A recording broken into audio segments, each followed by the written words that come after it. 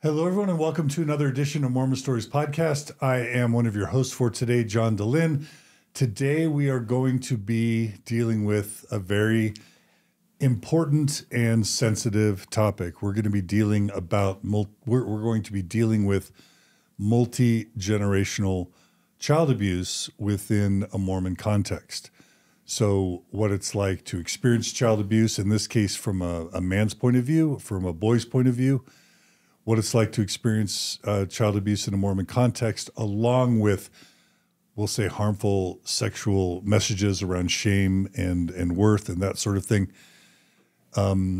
How that plays into an adolescence and an adulthood.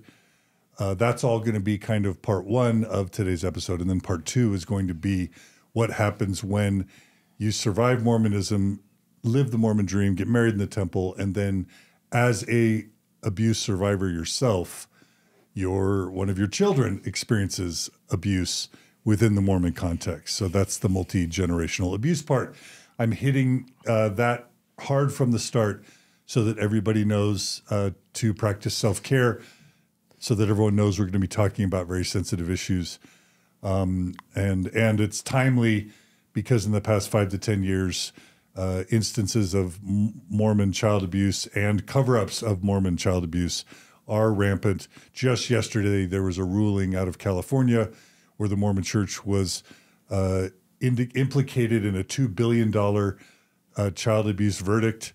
And I have a lot more to learn about that subject, but it's a very timely topic. It's a sensitive topic. And here, as my co-pilot for today's episode, is my dear partner, Margie. Hey, Margie. Hi there. It's good to have you. Grateful to be here. Yeah. And the people that we're interviewing today are from Southern California. They are Jared and Ashley Jones. Hey, guys. Hi. Hi. Thanks for coming all the way here to do a Mormon Stories interview. We're happy to be here. Yeah. And thanks for being willing to talk about something so sensitive and so important. Yeah. Yeah. Before we actually launch into your story, do either of you want to set an intention? In other words, talk about why you're here. A lot of times people make false assumptions about why someone would come on a podcast like this and talk openly. So it's a way to say this is not why we're here, and this is why we're here. Does that? And if you'd rather just tell your story, that's fine too. Well, I mean, from my perspective, I guess I'd start out by saying, like, my major reason for wanting to come on and talk and share my story is if I could go back and, sorry, I'm going to be emotional throughout this. If I could go back and talk to younger Jared, I would have so much love and empathy. And there really is so much that has gone on throughout my life that now I can look back and I can say, hey, man, you were a good guy. You were trying hard. You know, you love people. You love God. And you're worthy. You're a good person. And so that being able to communicate with other people that maybe have similar experiences to me and being able to help them, you know, from a perspective of saying, gosh, I'm a good person. I am worthy. That is the major thing that I want to communicate, because as I've gone throughout my life in the church, you know, that hasn't always been the case. I haven't always felt that way. And so that's really, for me, a major theme that I'd love to express and communicate. Yeah, I mean, for me, like, for coming on, I know when this first happened with our daughter being abused and dealing with all the church leaders, I heard a lot of, like, that wouldn't really happen. That's not what goes on in the church. Like, that's not how they deal with it. Like, you must be misunderstanding. And it was helpful to hear other people who experience the same thing to be like, no, like, we're not crazy. Like, this is not just because we're making a big deal out of something. And yeah. So to let people know this is real Yeah. and this happens and that they're not alone or crazy if they've experienced it. Yeah. Yeah. Yeah. I often say silence is the enabler and silence is the killer, right? Yeah. Yeah. Yeah. But it's also very taboo within a Mormon context to talk openly about problems. I remember General Conference talk once about dirty laundry, and you don't air dirty laundry publicly. So it's a very courageous act. It may sound simple, but I think Margie and I know that what you're doing is very courageous. Yeah. Well, thank you. Yeah. Okay. Well, I think so. We're going to do this in two parts. Part one is going to be, we're going to be focusing on Jared's story mostly, but we'll incorporate Ashley's story as much as Ashley wants to share. That's not us showing a preference. It's more just how the interview has been envisioned by Jared and Ashley. So we'll be talking about your Mormon upbringings, the abuse, the sexual shame, adolescence and adulthood in your marriage, up until the point where your own child experienced abuse. That will be part one, and how these themes played out throughout that entire time period. Then we'll stop, and then we'll come back for a part two where we talk about your child's abuse, how it was dealt with in your ward and stake, and then how that led to your own faith journeys. Does that sound right? Yeah. Yeah. Okay. That's right. Okay. All right. Well, so Jared, where does what would you like to share about your Mormon upbringing? So,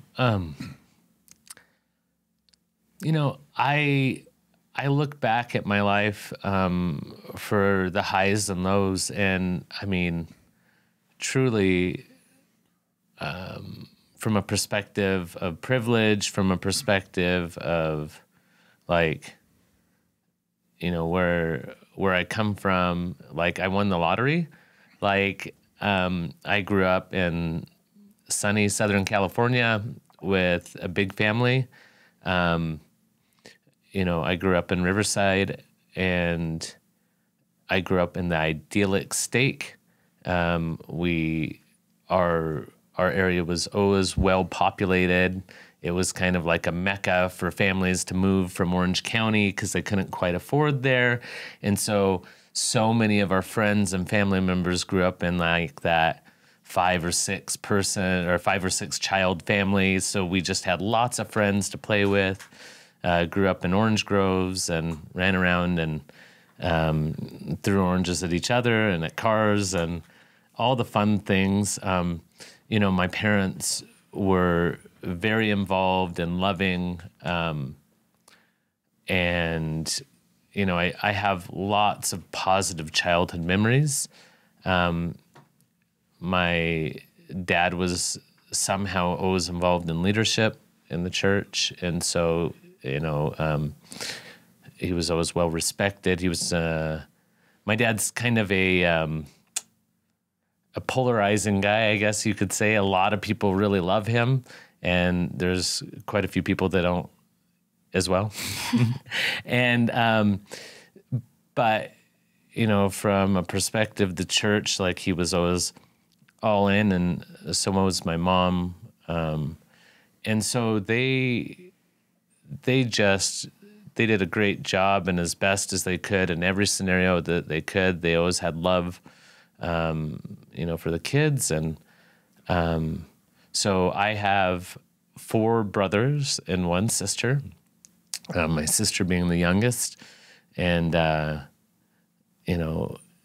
it was awesome growing up with a big family. I always enjoyed that. That was always something that I kind of wanted for myself, and that's definitely manifested in our lives. And so, like, the stake that I grew up in was called the Riverside West Stake. And like I said, it was booming. We had amazing youth programs and youth conferences. And so, growing up in that area was great. We always had friends. We always had activities. my parents were involved from a perspective of like, we would have activities at our house, like we would Church activities. Yep. They built a big pool, and so you could have all the youth over at the same time, and we, big water slide and things like that. And so, anyways, it was fun. One thing that was modeled for me as a child is that, like, if the church needs anything, like, you give. My dad was an entrepreneur, very successful at what he did. He's in private investigation in the legal service business. And, from probably the time that I was, I don't know, like 8 or 9, something like that, money was not like an issue. And my dad always connected with the church from a perspective of like, hey, if the leaders ask, you give until it hurts. Like, whatever that is, like, you do. It's, he definitely believed in consecration. And so that didn't just manifest when the bishop would ask for a handout, like when it was time to do a high adventure or something like that, and there wasn't something fun to do. He would go buy sea-doos and take them to the river, and then, he'd have them for a year and a half and realize that we didn't actually really use them. And so then he'd sell them. But like that kind of a thing was always a theme growing up, is like, he was always generous to a fault. And so that meant that there were a lot of activities that took place at our house. That meant that there were a lot of activities that he sponsored. And so as I was a child, I remember a lot of people would say wonderful things about my dad, and also some hateful things from that perspective of like, oh yeah, your dad thinks he's cool, so he's doing this to show off or whatever. And when truly, like 100% out of the goodness of his heart. But at the same time, I saw that and I idolized it, right? And I'm like, man, my dad is the guy. Like, he is the guy that lives what he believes. He's willing to give everything all the time.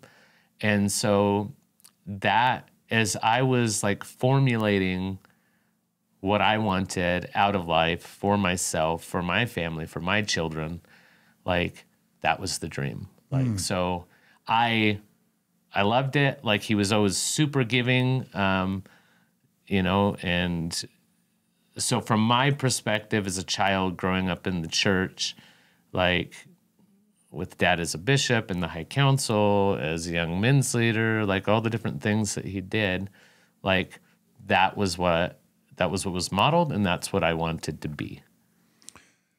Was your mom a traditional Mormon stay-at-home mom, or? Yes. Okay. Yes. Okay. Very, very traditional in that respect. Like, and for sure, like, the way that I grew up thinking, like, that's a huge badge of honor, right? Like, not, and, I remember my dad tells a story a lot about how when they were on their way to the temple to get married in LA. Now, they were the only active members at the time that they got married in the LA temple. And basically they only had active members of their immediate families. Of their immediate families. So they went by themselves to the temple. Oh, wow. Right. Were they weren't converts though? No, my grandma on my dad's side was she was converted as a child, and had so not kind pioneer ancestry on your dad's side. Not on my dad's side. And then on my mom's side, there was pioneer ancestry, and so I think I'm 6th generation. Mm-hmm. And so, but at the time, my mom's mom and her stepdad, were not active in the church. Okay. And so anyways, they go to the temple by themselves. On the way to the temple, they had decided that she would work until they had kids. Well, she's like, well, I've decided that I'm going to become a homemaker now. And so I gave notice the other day, and I've quit my job. And so my dad's like, well, what option did I have? He's like, I was ready to get married. And so he's like, so when I got back from our honeymoon, I went and got another job. Like, so he talks about how he had 3 jobs. And so, like I said, like that badge of honor, like he knew his part, he played it well, and he's a hard worker and always has been. And so for me, like that was definitely modeled. And yes, that's my mom did that. And she had, God bless her, she had 5 boys. The majority of the time that I was growing up, my little sister came a little bit later. She's 10 years younger than me. Caboose. Yeah. And so, like, a blessing, like, to my family, like, that was definitely what they had talked about, is they've been trying for a girl. And, there's the story of how our family, like, we fasted and prayed that we would have, this little sister, this daughter, in the family. And so, yeah, that was the case. But yeah, I mean, my mom we were hellions. I mean, like my dad talked about, like, when he went to school, as a teenager, how he would get in fights all the time. Like, that was kind of like, and, so for us in our family, like, being physical was okay. Like, it was okay to hit people. It was okay to, right? Like, justifiably so. Like, that's what the narrative was. Like, that definitely not the narrative in my wife's family. Like, you do not touch other people. You don't hit people. Like, but if you're defending yourself, if you're defending your principles or whatever, fighting is totally cool. Like, it's totally fine. And so that was the kind of situation that my mom was managing with all of her 5 boys. We would get in fights all the time, and we get at fights at school and those kind of things. And, so that was what my mom had to deal with. And do you remember the Kenny Rogers song, Coward of the County? Sometimes you got to fight when you're a man. Yeah, I do. Yes. Oh, dear. And you guys are all like a year apart, basically, 18 months apart, all 5 right. boys. Yeah. Oh, there was lots of physical altercations within our house, but outside of our house, like, as well, and so it just, that was it. Like, we had so much fun growing up in the orange groves, and, having fun with, mostly, like, there were a lot of LDS families that lived, like, right around us. And so up and down our street, like, we had all the people that we could ever want to hang out with and have fun with. And so, we really got that situation where we lived outdoors and you come home when, like, the street lights come on, kind of a thought. And so that was idyllic. Like, and then, real quick, I think Margie has a question. Oh, I was going to just ask, because I'm kind of hearing you talk about your dad, and as this gregarious, he feels kind of like a larger-than-life figure in many ways. And then also you're talking a little bit with your parents, very role identified. I'm kind of hearing, that as well. And conflict style a little bit between siblings, I'm assuming, maybe not parents. I don't know how that works with the physical thing, but like this kind of sibling conflict style, which I could see working for some personalities, maybe better suited to, like, I'm curious what you would talk about with, what was your experience of your mom as a boy, your experience of her? And what was your experience with the fighting, the physical nature? Was that something you felt a lot of love for each other? And so within the fighting, it didn't feel particularly threatening? Was it hard? Was it something that you feared in your house, seeing fighting? I'm just curious about experientially your experience with your mom and your experience now with this kind of way that conflict was dealt with in your family culture. That's a really good question.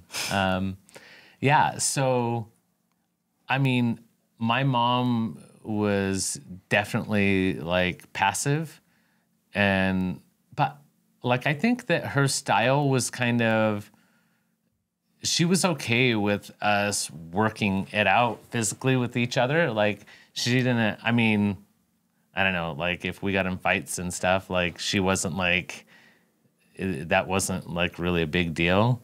I can't remember any punishment around that particularly. And I think a lot of times like it was worked out and not brought to mom, right? Like, so if my brother beat me up or if I beat up one of my little brothers, like, she never heard about it. yeah, I mean, I don't think so. I don't really think that never really escalated. I think that my dad definitely got the fallout when it would happen, like at church or at school or whatever. I think there was definitely like that, hey, Scott, this is because of you, you know, kind of a thing. But I don't think that was that big a deal. Honestly, like I think for my mom, dealing with so many young boys, like she was just trying to survive. Like she was just trying to make sure that our worlds continued to function and that she was able to take care of herself as much as possible emotionally. Like I don't recall much around that as far as expectation or punishment. I will say though that I was the third of our 6 children. And so now, like stepping back and looking at my role in the family, like I definitely feel like I fit that middle child personality really well. Like the connector and the one that wants everybody to be happy, making sure that I'm not like offending people and like carrying their emotions, like when they're upset at me or whatever, or I don't want them to be upset at each other, that kind of thing. And like ultimately I feel like that served me well in many ways throughout the rest of my life, but I can definitely see my role in that. Mm-hmm. Yeah. Okay. So prayer and scripture study and church attendance and like word of wisdom and law of chastity, were those all, Sabbath observance, were those all really important parts of your Mormon upbringing? Yeah, for sure. I guess this is a Mormon orthodoxy test. Yeah, no, absolutely. I mean, look, I think just like probably most Mormon families at the time that were active, like a family home evening was like hammered down, right? Like, but I would say like we were like a 3/4 of the time family when it came to that. Family was the focus, no question. I remember like my parents' temple attendance was pretty high. Word of wisdom, absolutely. I remember it was controversial when my dad would have a caffeine-free Diet Pepsi in the house, right? Like it was that like evil or was it, you know, I mean, because you're still kind of like supporting the brand that, you know, that has the caffeine in it, you know, I don't know. I mean, honestly, like even the caffeine issue, like I don't even think that I ever saw my dad drink a caffeinated drink until probably 10 years into after my mission. We're talking Diet Coke or like Coke. Like now it's fine, whatever. Like it's pretty widely accepted, but it was a big deal at the time. And you know, law of chastity, like I mean that's definitely like going to be something that we would talk about, but like in the 90s especially, I mean I believe that this was like the whole church. And from a perspective of like what we heard at General Conference and whatnot, I would definitely say that it was. But like the talk around pornography was ever present. Like all the state conferences. And so with 5 boys, like, are you kidding me? Like that we had that conversation. There was so much fear around it. Like, what was the message? Convey what the messages were you were receiving. Yeah. I mean, like, I've heard something throughout my whole life, and I really kind of I've heard it a lot in the last couple of years where people are starting to talk about this, but, you know, sexual sin it's the second most serious thing that you can do behind murder, right? And so, like, it's like adultery or other kinds of fornication, and then like right under that, like just one smidge under, is the thoughts that you think and the material that you consume, right? So it's like murder, adultery, and then like right under those 2 horrendous things is like having bad thoughts and or porn, or porn or masturbation. Oh yeah, or like you know, like, and okay, this is like way too much information, but that's fine. I'm here, whatever. But like JCPenney's catalog, right? Like, if there's underwear models in there, like, wow, like, yeah. And so like it was a point, if like that kind of stuff were around, like, to throw it away, to hide it. Like Victoria's Secret catalog ever came in the mail, like poof. Yeah, you got to get that. That's like Satan's like playground right there, you know? And so like that was definitely the messaging, and modesty from like the perspective of, you know, this is such a weird thing to say, and I don't know where it comes from, but like, you know, I was 10 when we had my parents had my youngest sister, and like we couldn't change her diaper. Right? Like, that's weird, right? And so now I'm not saying I'm not pointing anything at my parents and saying, hey, they're weird. No, like I'm sure somebody said something, they got messaging somehow, like whatever. They're good people trying to do their thing. Mm-hmm. But now that I look at it, I'm like, yeah, it's fine. Like you can help change babies' diapers. They're just babies. Boy babies, girl babies, they're babies. It's fine, you know? And so, but like the messaging around like that kind of stuff, and like you'd have these like joint, what do you call it? Like firesides or whatever. And they talk about modesty, or like the third hour where they would be combined, and the messaging around like, yeah, if these girls are wearing things that like are too low cut or too high cut or whatever, like that's temptation for you. And like, yeah, so that messaging was like, oh, you guys are like these sexual beings that aren't going to be able to control your thoughts. So we have to control everything for you, right? Like, it's very important that you can't be left to your carnal desires, right? And so, you know, that was definitely the messaging that I received. You almost didn't go on a second date with me because you thought I was wearing a tank top. Maybe that's why I did go on a second date with you. But I mean, I definitely remember noticing on our first date. It wasn't actually a tank top. It was cap sleeve something. I don't know. But yeah, so, but at the end of the day, like. You get the point? You get the picture? Oh my goodness. But truly, like, that was the messaging. And so around that, there was a lot, so much, like all the time, every large meeting that we had, and then so many messages on that in priesthood and in, you know, other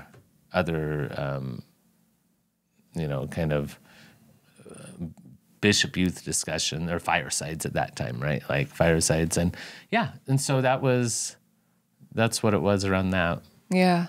I'm curious, when you're talking about this, do you remember kind of the age that that pornography or this danger, this intensity around conversations with regard to your thoughts and, modesty and all those things? Do you remember how old you were about when it kind of entered your consciousness? And do you remember, was it the church that initially brought it to you?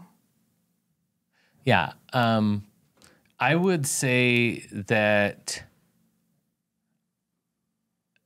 the first time that I recall coming into contact with pornography at all was I was probably 10 years old.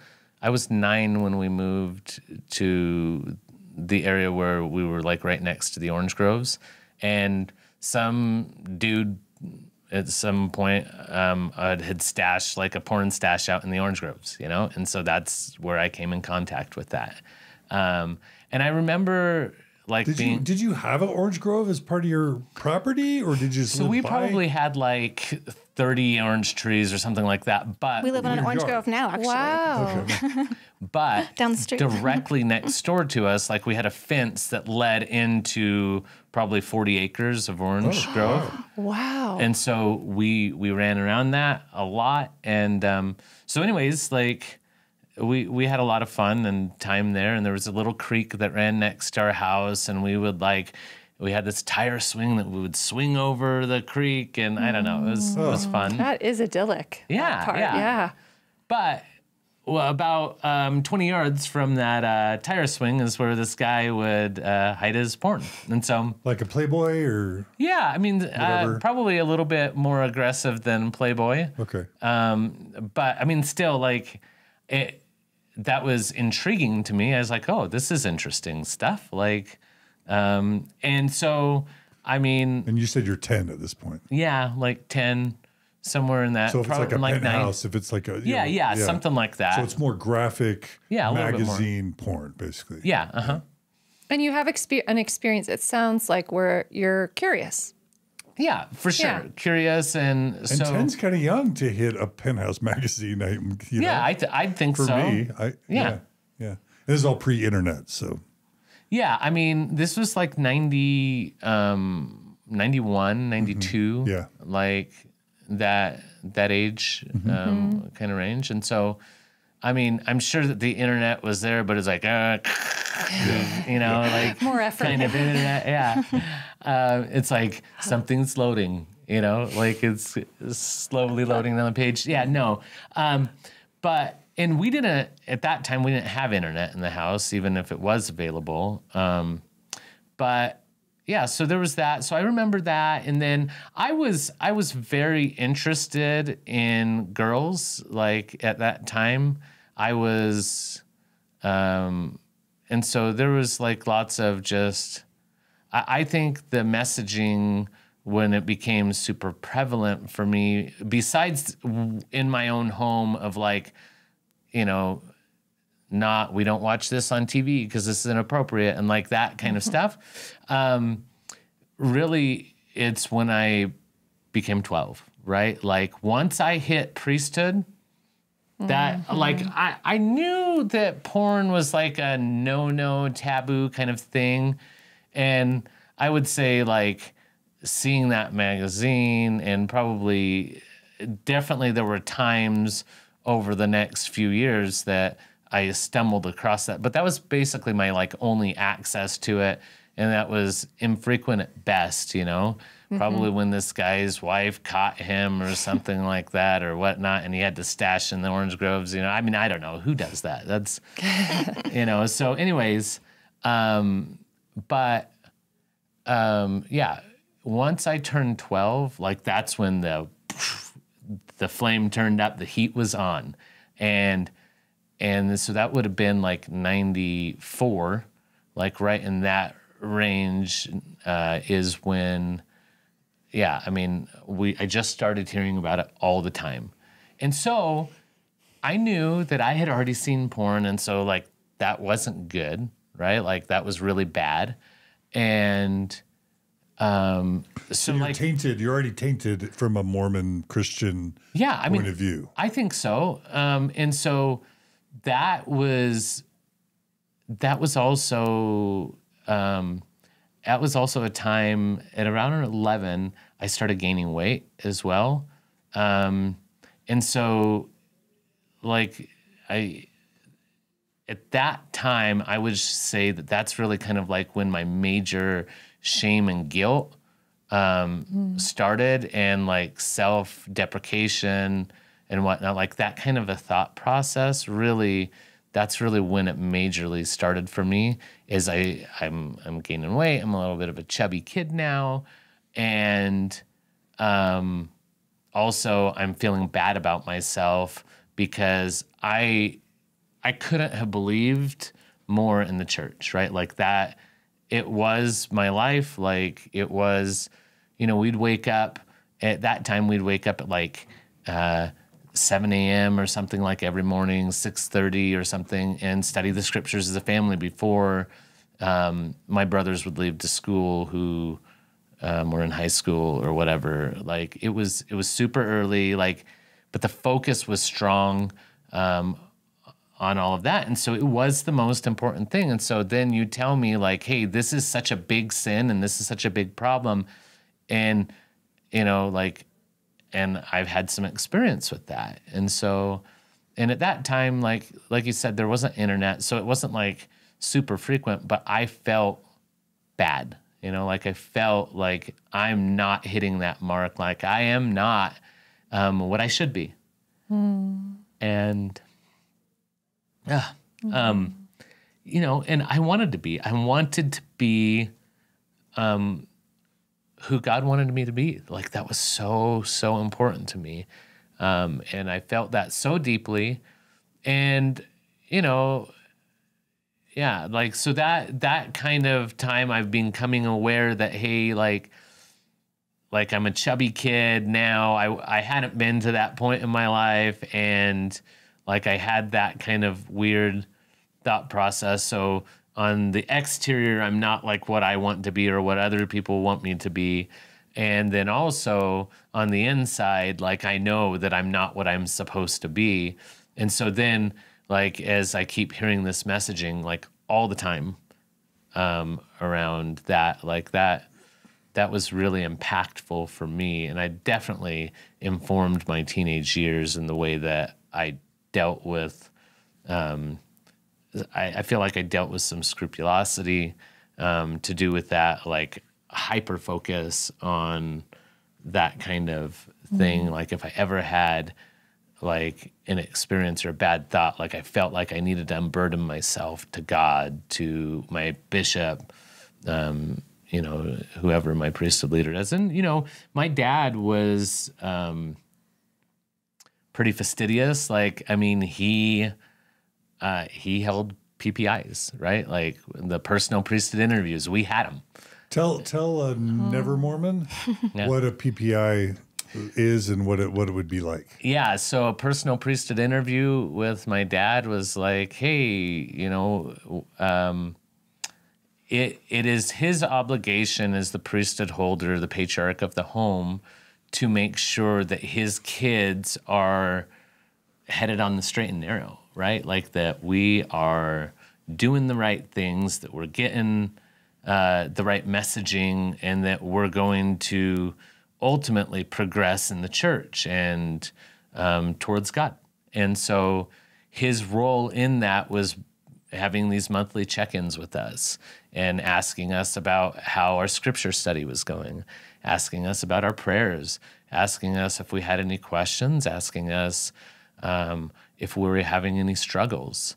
So that personal priesthood interview really was focusing on my worthiness, like on my relationship with God, on how it is that I could better that, how it is that I could live up to what those expectations were.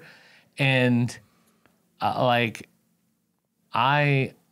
so wanted to be like everything that the church wanted me to be. Like that's what I wanted, because I felt like by by being that I was manifesting to God that I loved God, that I was a good person.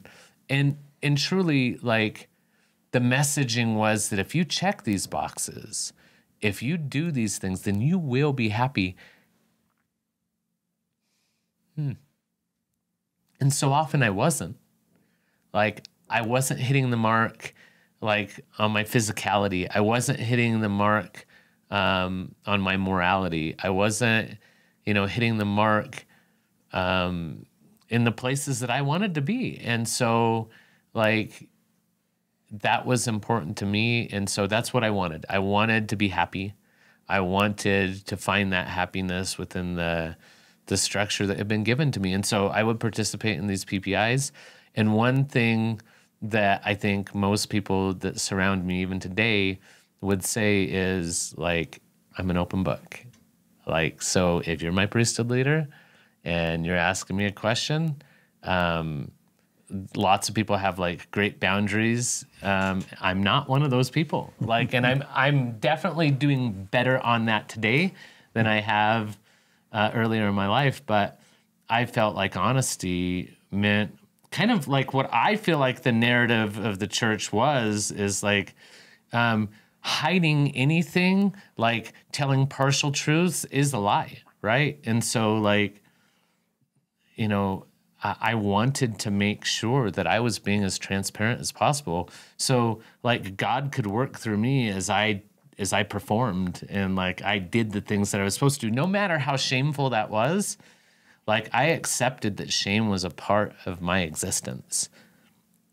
Like, you show up, and you take the shame, you take the pain, because ultimately, like, that was going to be the thing that could help you to progress, right? Because that's how, like, we weren't going to attain perfection in this life, but we could come pretty close to it if, like, we went through and we were completely vulnerable and completely accepting of our faults and our weaknesses, and by not lying at all and being completely transparent, like, and so it's almost like purification or sanctification through shame. Well, for sure, like 100% for me, like, that's what it was. And honestly, looking back at it, like, I feel like the narrative was that the more shame that you were willing to endure, the better of a person that you could become and or you were, right? And so I could not be perfect. Like, I couldn't meet the marks, but I could be perfect and be willing to throw myself under the bus. Like, I could be perfect and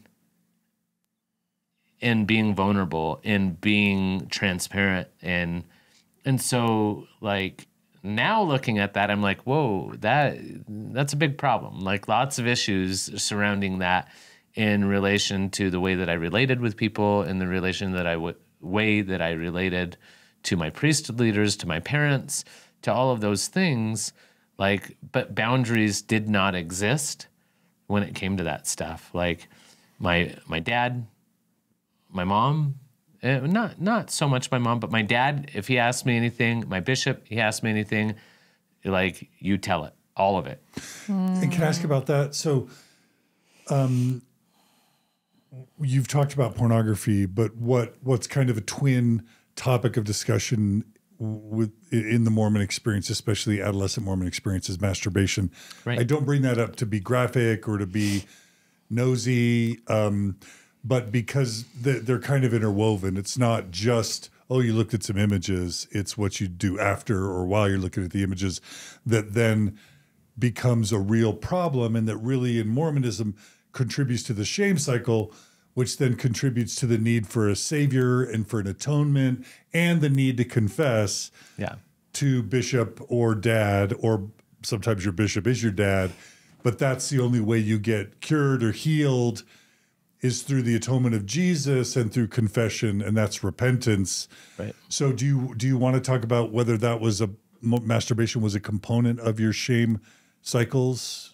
Yeah, for sure. I mean, to me, like, those things went together like that. I mean, I don't know if that's everybody's experience. I assume that it is. But definitely it was, I had some interesting messaging around that, especially in my later teenage years. And, you know, where I had a bishop like tell me, he's like, well, like part of the problem here is like, biologically, like you don't know how many kids you're going to be able to have. It's like, and if you do too much of that, like you may not be able to have as many kids as you want to have, or as the Lord expects you to have.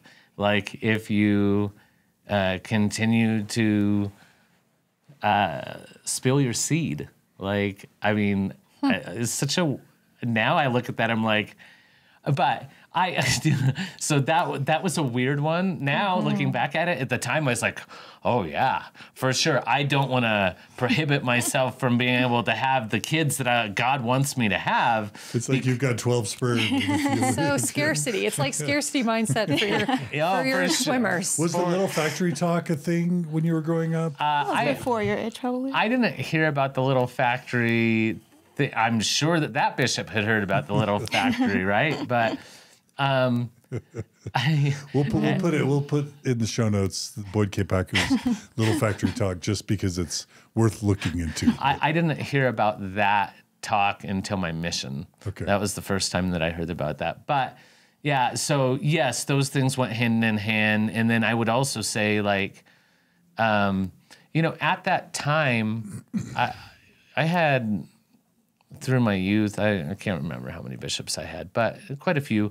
But, I mean, there would be bishops that would ask, like, details, like what kind of stuff that you look at, like, and, like, descriptive stuff. Now that I look at it, you know, and especially looking at, like, you know, Sam Young and, like, his mission, you know, I look at so much of that stuff and I'm like, gosh, dang it. Like that's problematic. Like and for our viewers and listeners who are newer and don't know about Sam Young, you're talking about the issue of Mormon bishops sitting alone with a 12 or 13-year-old girl or boy in a room, asking them intimate questions about their sexuality in a way that maybe in any other context would be viewed as predatory.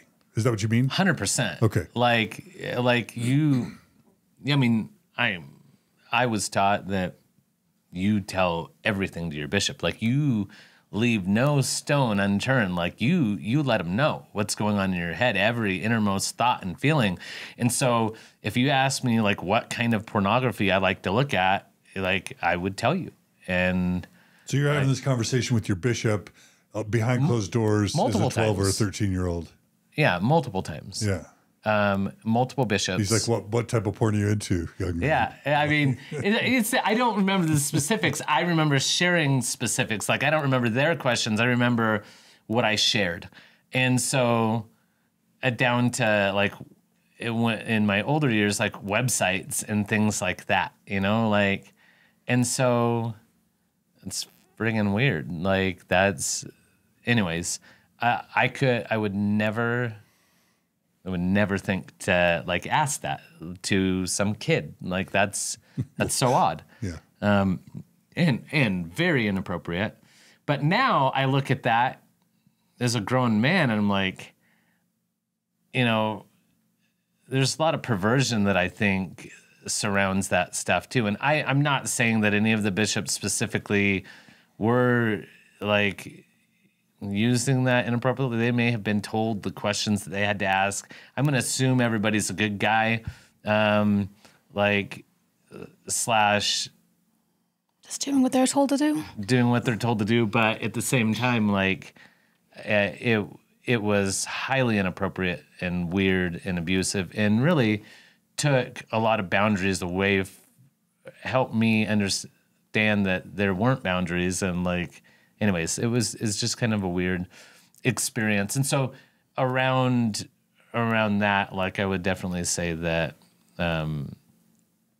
those things went hand in hand, and that was asked about. But the focus definitely was more around pornography than masturbation, like at least in that time, of my life. Okay. Yeah. I'm curious, how did all of this frame your sense of your sexual self during that time? I mean, I truly thought I was a deviant. Like, I truly thought that, like, there was something wrong with me, that I was so attracted to, porn or masturbation or whatever. Like, I thought that was like a really, and they talk about the carnal man and stuff like that. And I would hear, like, at school, like Mormon scripture says the natural man is an enemy to God. right. An Yes. enemy. Like, that's some pretty severe language. For Right? sure. And I that's what I was. Definitely. Like, enemy to God. So you're like a 14, 15, 16-year-old Seriously. kid feeling like God's enemy. Yeah. I mean, I did. And so I would hear things at school, like the percentage of people that look at pornography and stuff. And that was all fine, because from that perspective, I was like, oh, yeah, well, normal guys do that. But I wasn't normal, right? Like, I was a priesthood holder. Like, I was... Where much is given, much is required. Yeah, for you were sure. taught, And right? like, I knew all the things, the special things that nobody else knew. I was a part of this like special group, and God's expectation from me was like super high. And I just, for some reason, I couldn't meet it. Like, I didn't know why I was so broken. Like, why I couldn't just not be interested in that stuff. Like, I couldn't consider that sexuality was like a normal thing. Like, I couldn't because that wasn't, like, it was not messaged to me that was a normal human function. Like that. And so Developmentally very appropriate what you're experiencing, as opposed to... right. And I could hear it out in the world as much as possible, and it didn't matter. Because I couldn't download that, right? Yeah. Like, that file wasn't accepted. That format that's not how it worked. And so it's like, oh yeah, for them, for like all the heathens, right? Like, that's okay. Like, but because they don't know better, right? Like, they don't know what God expects from them. And honestly, I would say at that time in my life specifically, like, there was some sort of jealousy surrounding that my friends weren't burdened with all the knowledge, the special knowledge that I had, like, and like, they can just live their normal lives, and they can go out and have fun, right? And they can go out and not have to carry the shame and guilt that I did, because they didn't know as much. And so, while it was like sad for them, right, that they didn't have that, because there were so many blessings that come from the church. Like, if you would have asked me what the blessings were, I could have named them off. I couldn't tell you how I felt them in my life. I could just tell you that they were good, right? And so they didn't have those things, and so they didn't have that accountability. And I was like, man, it would be kind of cool not to have that accountability, but I do, and so I'm stuck with it, and this is my burden, and God is disappointed in me because he's given me all this stuff. And so, like, that's where I was. I'm guessing there's a mountain of listeners, men and women and everyone else, who are relating to what you're saying right now. Yeah. So I'm curious if this is the right time or not to introduce the abuse that you experienced, timeline-wise. Yeah, so... Or if there's other things you wanted to talk about No, first. I mean, I think it ties into this pretty well. Okay. Because when I was 7, we had a babysitter who was in the ward, a priest at that time, that abused myself and one of my siblings. And, I still...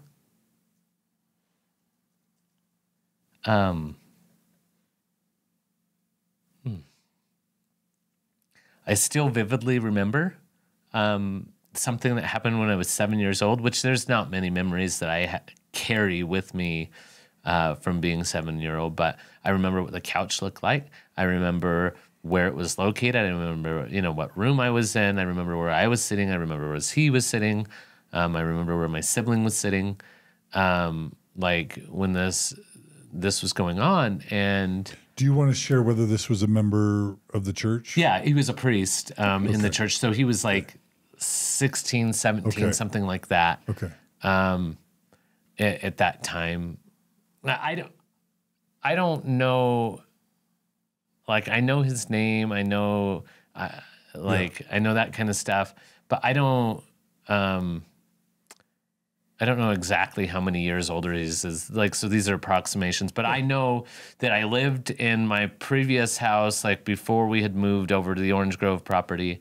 And so, yeah, I mean, I remember that. And then that was basically it. Like, I remember that experience. And then as I'm in my teenage years and I'm struggling. Really quick, did you report it? Did you tell your parents? Did you think to tell your siblings? You're only 7, so. And did you share it with a sibling? It sounds like a sibling was there as well. Yes, there was a sibling. One of my older siblings that was also a victim. Yeah. Of this, and I've talked to him in the last couple of years about it after like this stuff has gone on with our family, like with our child being an abuse victim, and so like as we're kind of talking through it and how it all played out, he has a little bit more memory than I do as to how the aftermath played out, and his recollection. Surrounding that was that he did tell my parents right away, and that they're like, no, like that couldn't have happened. You must have misunderstood or whatever. And so that was that's what he remembers from the situation. And then what my first recollection of like dealing with the issue was as a teenager. And I'm going through all this shame and guilt and I'm looking for reasons, right? Like, why am I broken?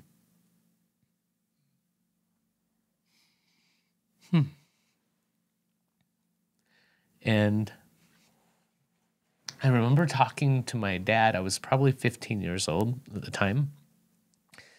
And I brought up this abuser, and I asked him, like, I was like, do you remember that? And he's like, yeah, I do. He's like, and I thought at that time that it would be helpful to me. Like, I felt like maybe this was the reason that I was broken. And I remember thinking, like, hey, if I could talk to this guy and he knew, like, how much this had hurt me, and like the implications that it had on my life, that would be like cathartic to me. And so my dad did agree, like, and we got his number and I called and talked to him. He would have been an adult by then. Oh, he was. Well, didn't he tell your dad about it right before his mission? Well, and so, yeah, he did. And so my dad did tell me that prior to me calling and talking to him. And so, I'm sorry, just if you're able to share, would he have experienced any consequences or punishment in the ward as a result of it being known that he had done that to you and your brother? Yeah. I mean, consequences. In theory, I guess. In theory, right? Like, was he reported to police? No. No, he went on a mission. Right. And was he excommunicated? No. So what? I don't know. Were members of the ward even warned that he was out there? No, absolutely not. And had abused 2 children? No. Like, what happened from my dad's, story to me on that was that a week or so before this kid left on a mission, he approached my dad in the hall at church and told him what had happened as a part of his like last penance or whatnot, like to confessional, you know, to be able to go on his mission. And so like his bishop told him that he needed to go tell my dad. So he did. And then my dad, you know, the complicated thing that I have found with sexual abuse is like in confessional or whatever, like the way that that story gets related to the victim or the victim's parents or whatever, yeah, directly informs what kind of response that they're going to get. And like they can diminish the abuse as much as they want. Like, so who knows what he told my dad? Well, and also if your dad did anything and this kid didn't go on a mission, it would have been because of you guys. And that would have been a big thing. Well, and at the time, like, I mean, if you don't have any experience with this thing, I mean, I know my dad had been a bishop at that point, or maybe, yeah, he had been a bishop at that point. And like, you know, the bishop receives revelation for the ward. And like, that's direct from the Lord for these people. So like, if the Lord was okay with this kid going on a mission still, whatever abuse was done to me, obviously wasn't, like, it wasn't that important. Like, it wasn't that big a deal. Wasn't that bad. It wasn't that bad. Like, and so, like, that's the story I feel like he would have been receiving. And I am not speaking to, like, I don't know. I can't pretend to know my dad's life experience, what was going on in his head, what was going on in his heart. Like, I don't know those things, but I do know that at least from what he expressed to me at that point, as I'm 14 or 15 years old, talking to him about why I'm broken and, you know, and he's recalling to me what happened. Like, he's like, you know, he was about to leave on a mission. Like, what was I going to do? Like, what was there for me to do? Like, that was his response to me as a 15-year-old. And more recently, over the last couple of years, as we've talked about it, I think that, you know, I think that he would have done things differently given the experience that he's had now in life and his experience now in the church. He would have demanded different things. He would have pushed for, you know, for other stuff and disclosure and all these things. But at the time, I don't think that calling the police was even like... Wasn't even a thought. Yeah, I don't think that was a thought. And definitely surrounding the church, it was not a thought. Like, I mean, even still the church today, that's not what you do. You call a helpline. That's a whole different thing. But at the time, all that had happened was that he went and told his bishop. His bishop's like, okay, probably, I don't know what happened, but probably to stop taking the sacrament for a few weeks or a couple months or something like that. And then you just keep working hard to get on your mission, right?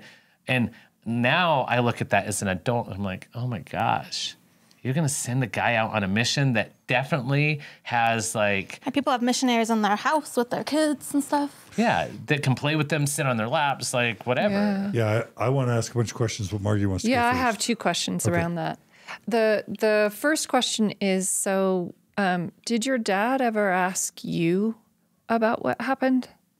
So he got the version from, right, the young man before he's trying to get out on a mission. Did you get asked? No.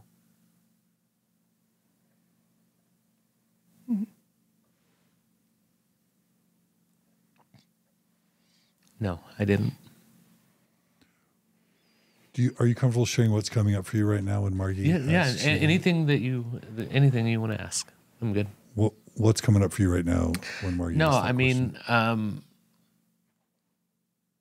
yeah, I mean, I didn't. I until you asked me that, I hadn't even thought about it that way. Like, but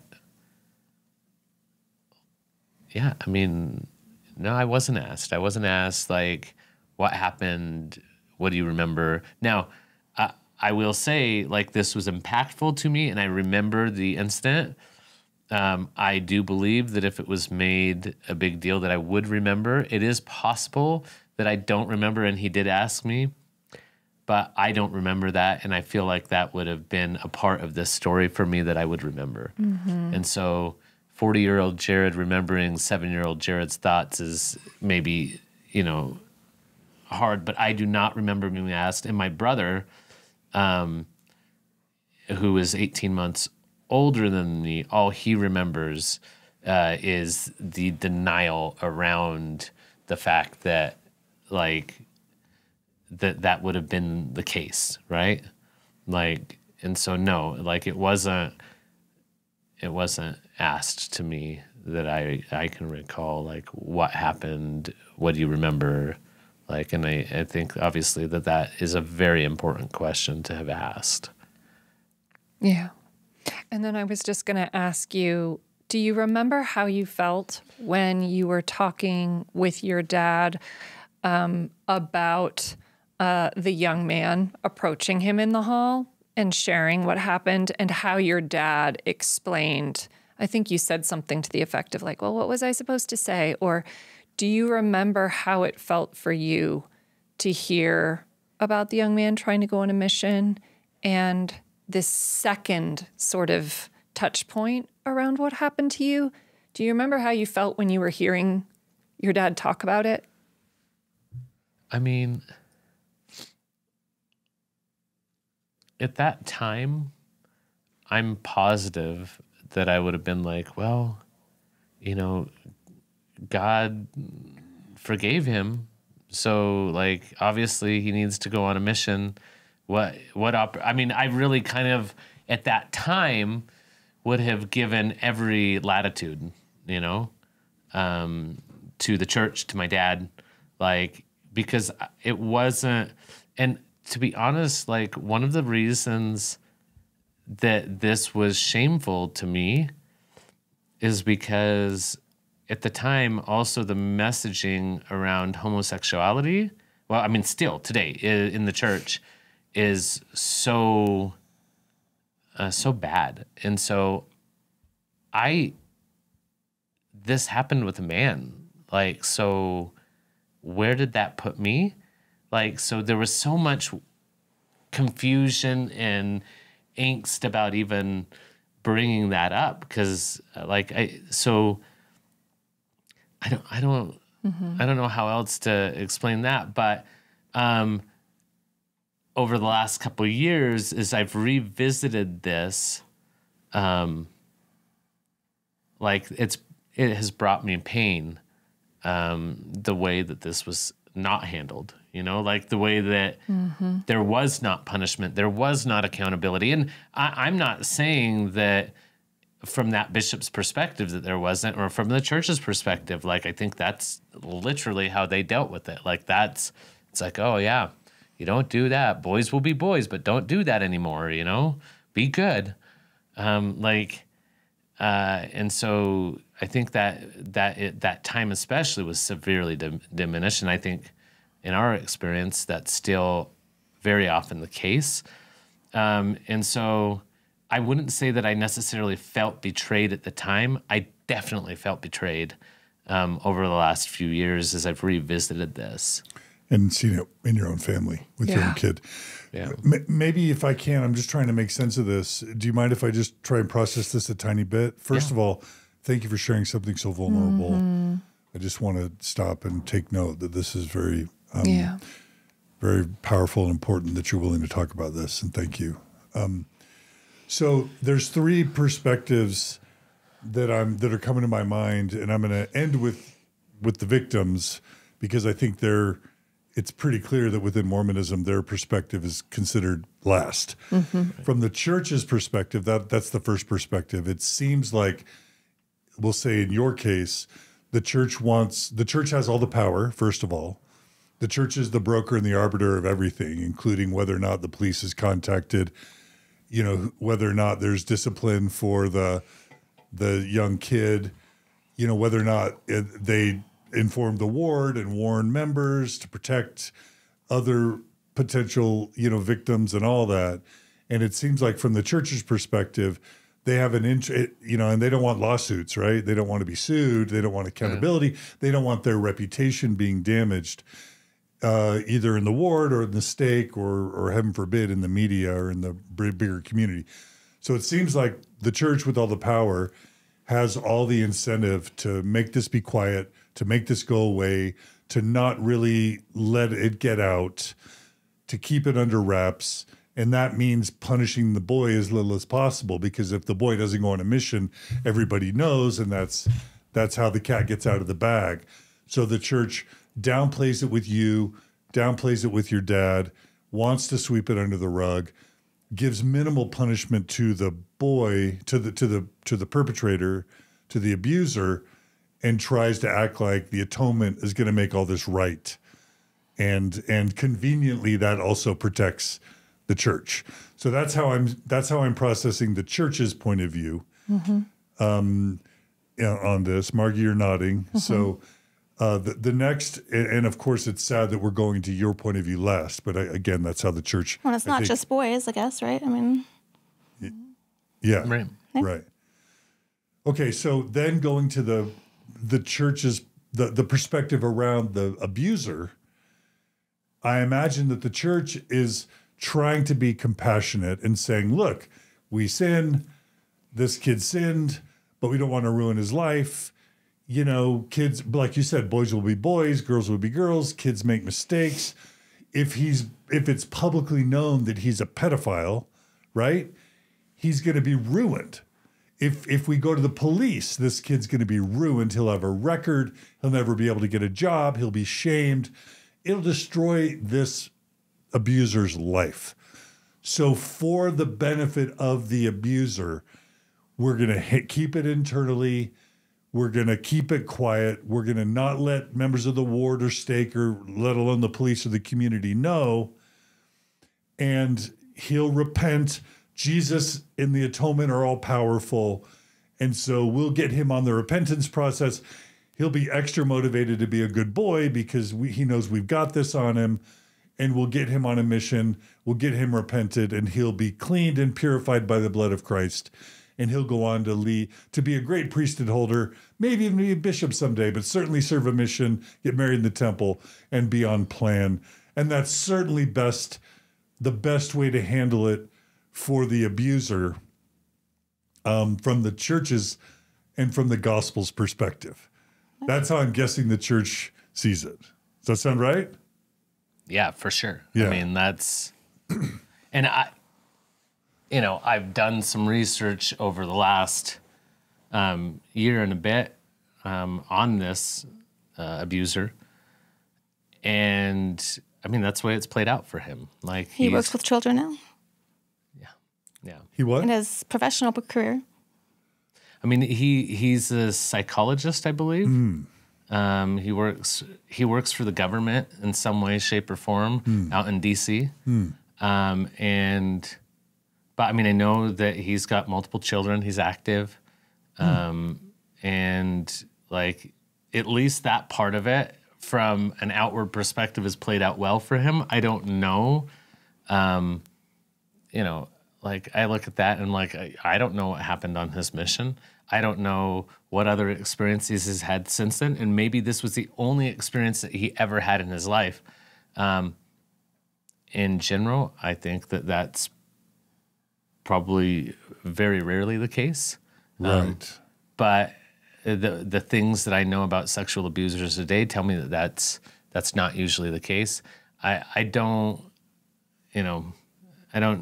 need to dive into that necessarily with this guy more, but I at the same time, like from the church's perspective, what they wanted to accomplish, it worked. Yeah.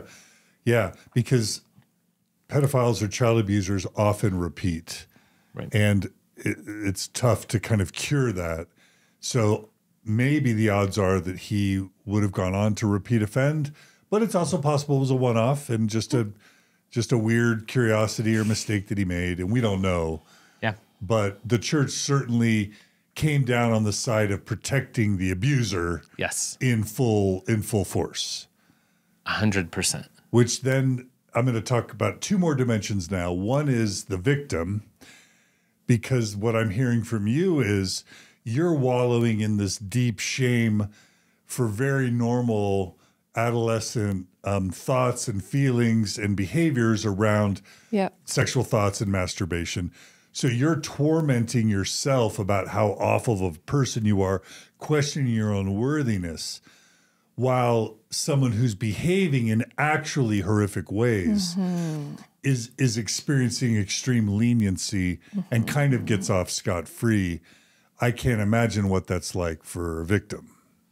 Yeah, it's not good. There's no justice. There's nothing's done to protect you. And, you know, ultimately, like what I've learned over a while now is that it confuses reality. Yeah.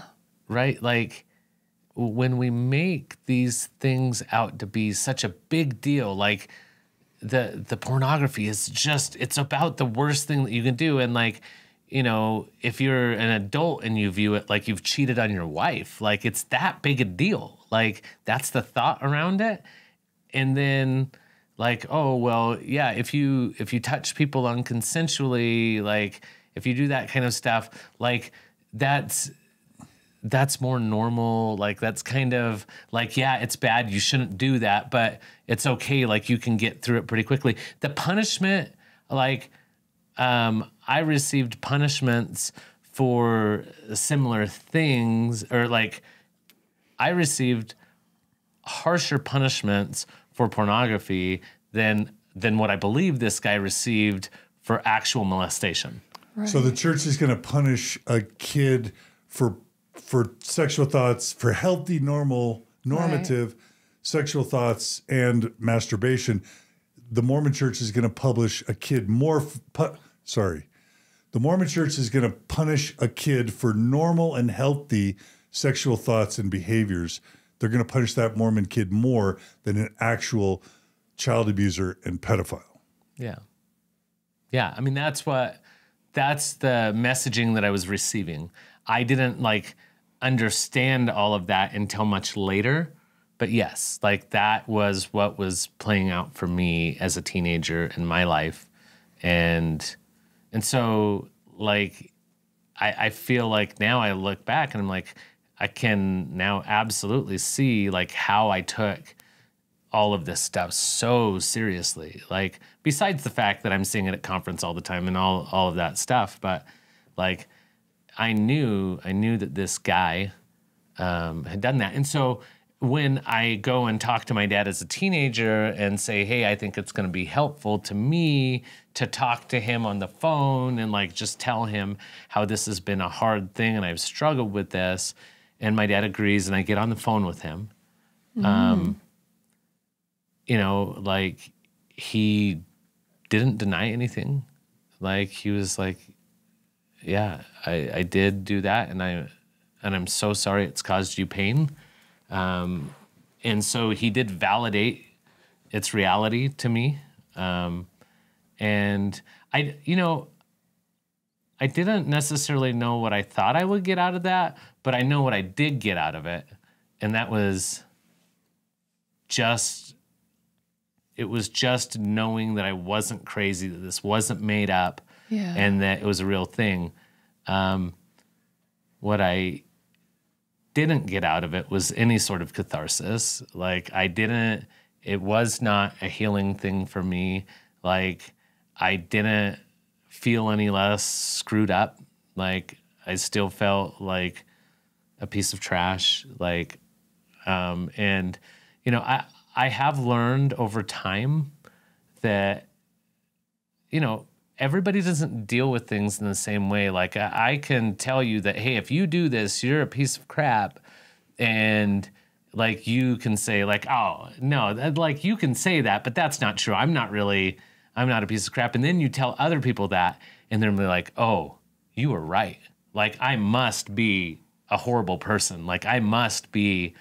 And that's how it manifested to me. Like when the church told me how serious and how bad this thing was, like I fully accepted that. I fully accepted that if you have these thoughts and these feelings and you do these things, that you are what they are saying you are. And so for me, like, that's the way that I received it. And I think that a lot of my friends had similar experiences, but at the same time, others didn't. And so, like, as I'm going through this process and, like, figuring out, like, yeah, what kind of punishment he received, but what kind of punishments that I'm being given.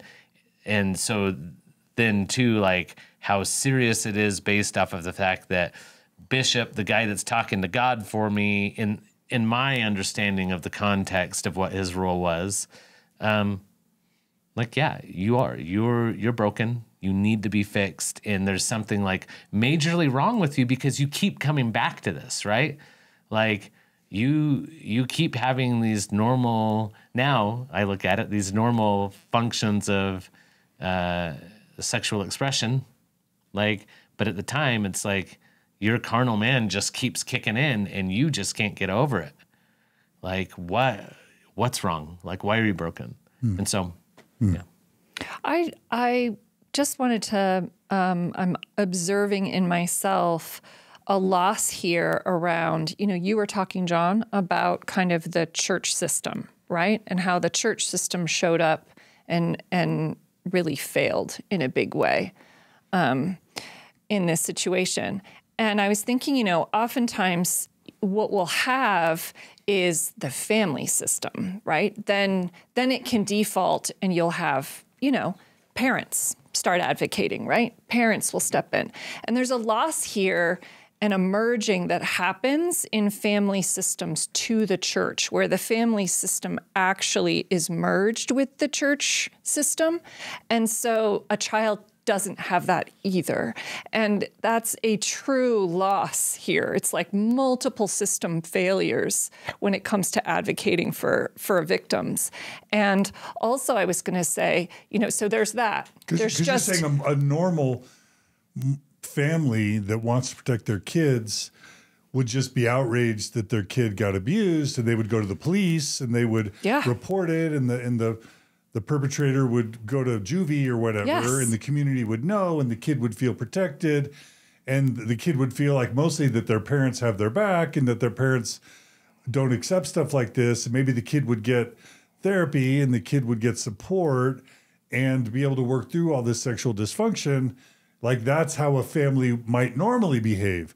But because the family looks to the church first as the way to handle all this, then the family's will just gets subjugated to the church's interests, which is largely guided by Kurt McConkie, a law firm that's just trying to protect the church's money and its power and its reputation. Yeah, and it reminds me of kind of earlier when you were talking about your dad, that this idea of consecration, you give all and then some, right? You're going to give everything. And I mean, this is really a sad way to, like, bring that, but it was true, wasn't it? And that's a loss. That is a loss for an abuse victim, a child, that they lose the family too, because the family is merged now here with the church's will and with the church's mission. And they're thinking about all the commitments they've made and all of those things. And it is a deep, deep loss. And then I was thinking as you were... Consecration has a whole new meaning. That's right. At that point. Kind of a darker meaning. Yeah. Let's pause. And Margie, don't forget where you were going. Do you want to react to that? Yeah, I mean,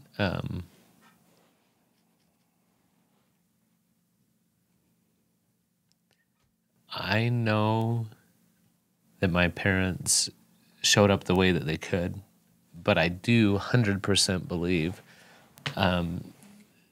that in this circumstance that the church crippled them, that it took, I think that if this happened by a football coach or a baseball coach or something like that, that they would have shown up completely differently. My dad is a physical guy. He would have shown up in a completely different way. And, like, I think that if it were a baseball coach, he'd be in the hospital. Yeah, like, he probably would overact in a good way, maybe, but... if the perpetrator were a baseball Not someone coach, from the church Correct. community. Yeah. then your dad would have been angry and he would have lashed gone, out. my dad could have gone to jail too, but they, at least both of them He may would go have into stood up for jail. his family. But because it so- wasn't a baseball coach, it was someone in the church family, so to speak. And then had already been dealt with by a priesthood leader. So he felt that everything was done. And already. so it was finished, And I'm not saying that my dad is not a guy that would push back against the church. He'd push back in the system, but in the system, right? And so once you meet enough resistance and your priesthood leader has spoken, it's done. Yeah. Obedience, right? Yeah.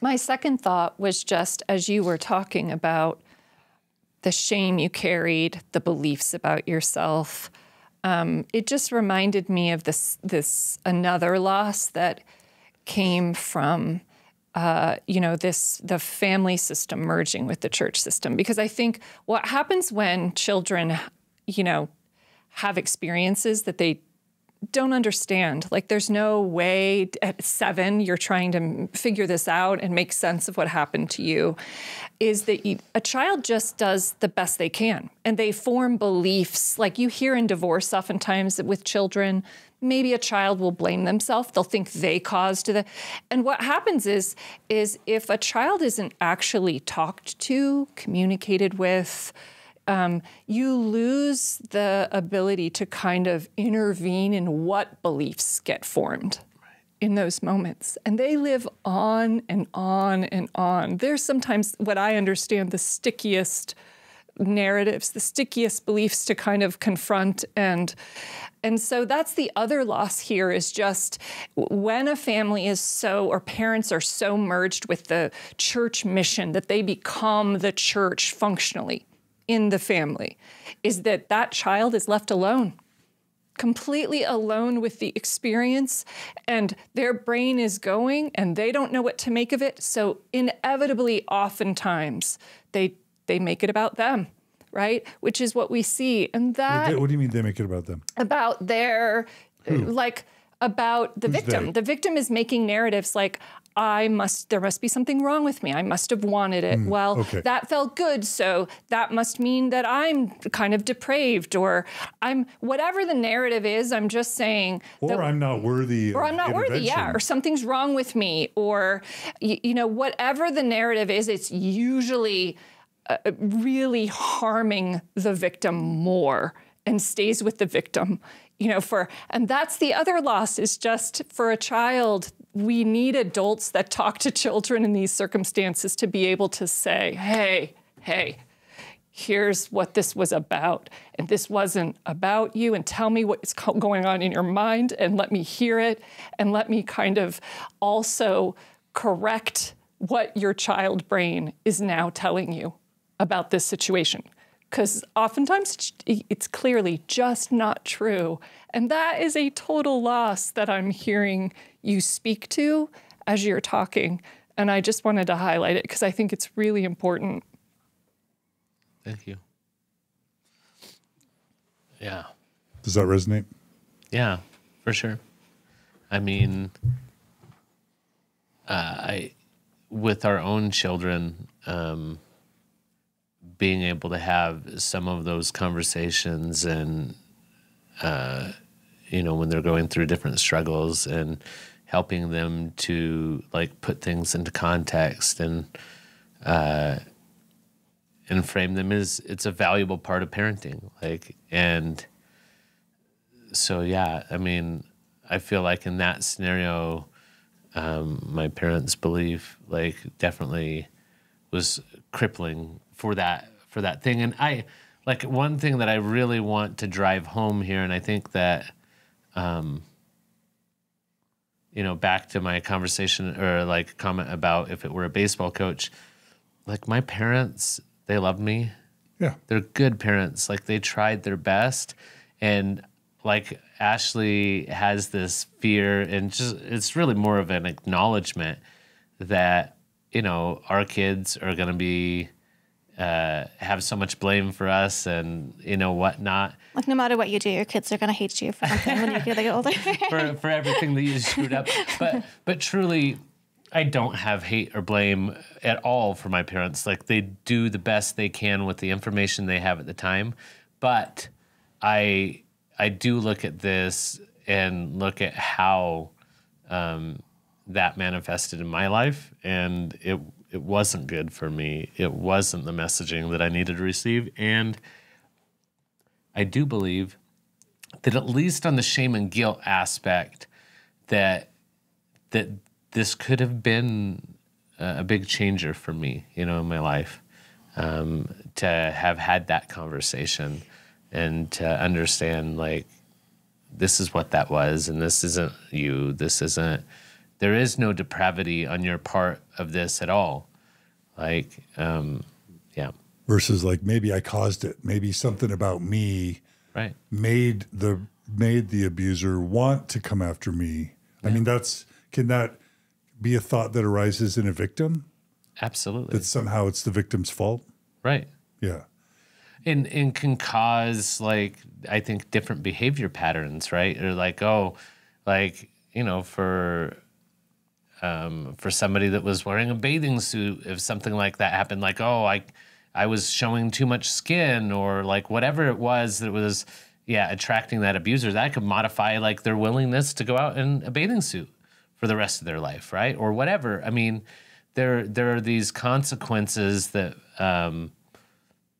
that come about based off of the belief systems that we form, which are based directly off of the information that we have and who talks to us and who lets us know what's normal and not. And so much of our parenting experience is about framing that for our children. The final thing, so I tried to process the church's unfortunate point of view, the abuser or the perpetrator's point of view. We talked about your point of view. The final point of view that I think bears mentioning here is the community, because what was the big problem? One movie I recommend for sure, one of my top 5 to 10 most important movies of all time, is a movie called Spotlight, and it's about the Catholic priest pedophilia epidemic that's plagued Catholicism probably for millennia, but certainly for the past 150 to 100 years, where something like 6 or 7% of priests were sexually abusing children across the entire world of Catholicism. And whenever a priest was found guilty of molestation or of abuse of kids, the priest was simply transferred to another parish and then repeated the abuses from parish to parish to parish with no accountability. The community, the Catholic Church's decision to cover these things up left the community super vulnerable. And that's the fourth consideration that I think is really crucial here. And we've already touched on it. But when the church just relies, quote, on the atonement to heal and to deal with both your pain as a victim and with the sins, quote, of the perpetrator, then they're just leaving, they're not bringing in the law enforcement services to kind of investigate and to process these things in a way that could protect the community. They're not informing the community, both the immediate community of your ward and stake, so that parents can protect their children, knowing that this person is potentially a pedophile or a predator. This kid is then left to go and serve a mission and to go on and maybe become a seminary teacher or even a bishop. And we've seen bishops who are pedophiles. We've seen missionaries who are predators. We've seen stake presidents and seminary teachers who are predators. And if you don't flag these potential predators early, it leaves the community vulnerable and it allows future victims to experience abuse. And that is the systemic abuse that the AP is trying to talk about, that Michael Resendez is trying to talk about as an AP reporter, and that we're seeing a level, and it's what the Boy Scouts of America has been infected by Mormon systemic cover-up of abuse. It infected the Boy Scouts of America Not that they probably would have had their own problems as well, but it's led to these systems of abuse that are far more severe than just the carnage that it wreaks in the lives of the victims. It creates a systemic problem that leads to massive repetition of abuse. And that's, that's also a very significant and serious problem that we need to call out, right? Yeah. Yeah. It's why the church would pay hundreds of millions, if not billions, of penalties, because we're talking about tens, if not hundreds of thousands of child and teenage victims within Mormonism. Yeah. Right? Right. Yeah. Yeah. No, absolutely. And I mean, I even look at that to the question of if the bishop had at that time, and look, I think laws in California at that time actually did prevent the bishop, which they no longer do, from coming out and speaking out about that. But what they did not prevent is once he confessed to my dad, they didn't prevent that going to the police, right? Like once, like the bishop may not be able to say anything, but if he confessed to my dad, now my dad can go to the police, right? Like now my dad can do something. But then the other thing to do with that is like, how does that play out in the ward? Like, I know how it plays out in the ward. Saw it. We've lived it. And, but this family, lovely family, like, I really, lot of love for his parents and whatnot. But I mean, they were well respected. Like it would not have been popular. It would not have been well received. To what? To him calling the police. Yeah, to call the police. Like, why would you persecute this kid? Like, why would you ruin the rest of his life for one little mistake? Like that kind of thing. Like that is what would happen. And, my parents, like, were not like super well established at that point in the area. And his family was. And so that would have played out poorly for the family as well. And I'm definitely not saying that my parents didn't do anything out of self-preservation. That's not what I'm saying. But I am saying that I also know how that would have played out in the community of the church at that time. It would not have played out well. Yeah, the family of the abuser, their reputation gets tainted. The the bishop and the ward gets tainted. The state gets tainted. The church gets tainted. The church is vulnerable to lawsuits. All the power congregates around protecting pretty much everyone but the victim. Well, but what also happens like very quickly in that system is that actually the abuser becomes the victim. They really rally around the abuser. And his victim or his family and the ward, like the bishop, like all of them now become the victim. They're really sympathetic. If somebody speaks out, right? Like one of the things that was talked about in that article yesterday was that there were people that showed up at court to support the abuser. They showed up at the court to support the abuser. And so that is a consistent narrative. It's happened many times. We've seen in articles, Christians and yeah, not just our church shows up to the courthouse to support this abuser that they all think is amazing and or like he doesn't need to get railroaded, needs right? support. Needs support. We need to support them. And so, anyways, like that's another. This idea of the abuser becoming the victim, I've never had it distilled for me quite, but that's another level of perniciousness. I mean, it happened in our case. We'll talk more about that later, but yeah. Oh. But that is a consistent theme, like almost all of the time. Oh my gosh. And so that how the community responds around that is how they respond. And I've learned a lot about this over the last couple of years, and there's reasons for it psychologically that I believe. But I do believe that that's how that shows up. And so it's a systemic problem, is perpetuated by that. It's perpetuated by like the way that the system is intended to be operated. And mainly religious. Yeah, I mean, Because of the forgiveness around it. Yeah, I mean, I think so. Like, and so anyways, like that.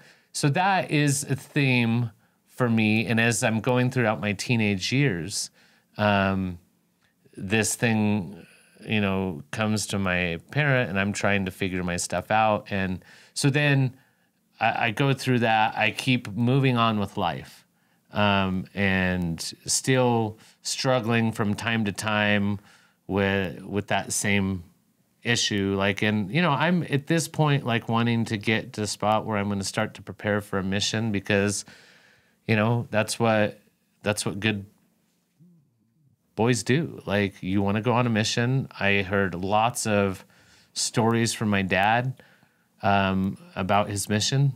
He served in Portugal and he loved it. And there was a lot of struggles, but really the struggles that he talks about, really, in my mind, like, they're the hero's journey, right? Like, they are. Like, that's how you become a hero, right? Like that. And, you know, you go through these painful things, you go through the hard stuff. And my dad absolutely 100% in my life was my hero. Like, and so that's what I wanted to be. I wanted to be a hero too. And so I'm following that path, and like, I needed to figure out how to get there. And so, you know, my deviancy was an issue for that. And so like, I consistently would revisit that and figure out how it was that I could move past it. And so as, you know, I continue going throughout my teenage years, I'm consistently involved, like, in, you know, my leadership and my quorums, and fully participatory in those things. I became an Eagle Scout. All my male siblings were Eagle Scouts. That was very important in our household, because that's what you do. Like, we're all in. We show up. You know, we do the things that we're supposed to do. And so, you know, as we're going throughout this process for myself, like, I start dating girls a lot. Like, that's very important to me in my teenage years. And I feel like my self-esteem tied into that pretty well. Like, yes, I was attracted to girls. Yes, I was interested in those kind of relationships. But honestly, I think a lot of it was from a validation standpoint. Like, I really wanted girls to tell me that I was okay, and that I was attractive, and that I was worthy of love. Like, and so I had a job throughout most of high school, like from my sophomore to senior year.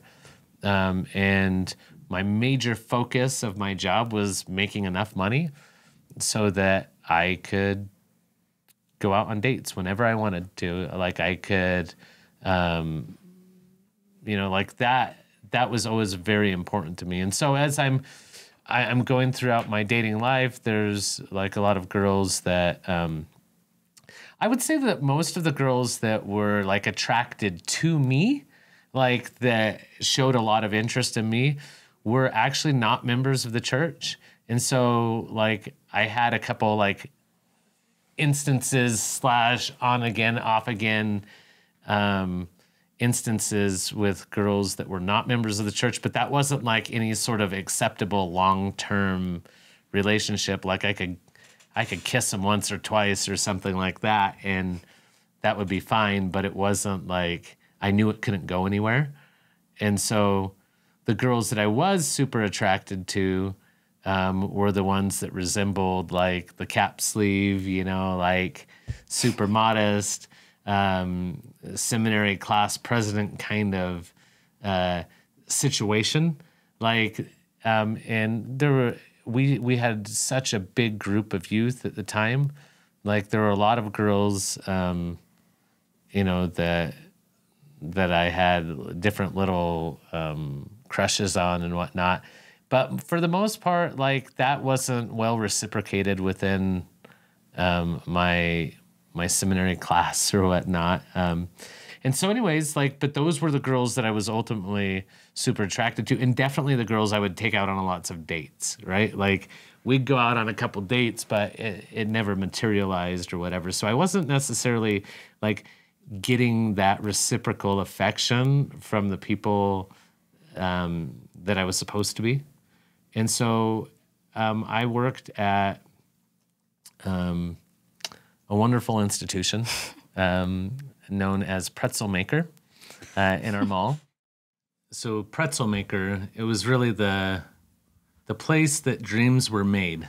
You know, like we had a lot of fun there. I worked with a lot of my friends as a teenager. I think from the time I was like 15 to 19, like right before I left on my mission. It's like in a mall. Yeah, in a mall. Like, right, we weren't in the food court. We were adjacent to the food court. And so, you know, we, first of all, like, it's a whole bunch of teenagers. That's how the model works, right? Like, you're not hiring $25 an hour pretzel employees. That's not what's going on. And so, you know, I had a lot of friends that I was able to bring on board somehow. Like at the beginning, I wasn't, you know, obviously like a manager or anything like that. But you stay at the Pretzel Maker long enough, you rise up through the ranks pretty quickly. And so I did, and I was able to help hire a lot of my friends, and we had a blast there.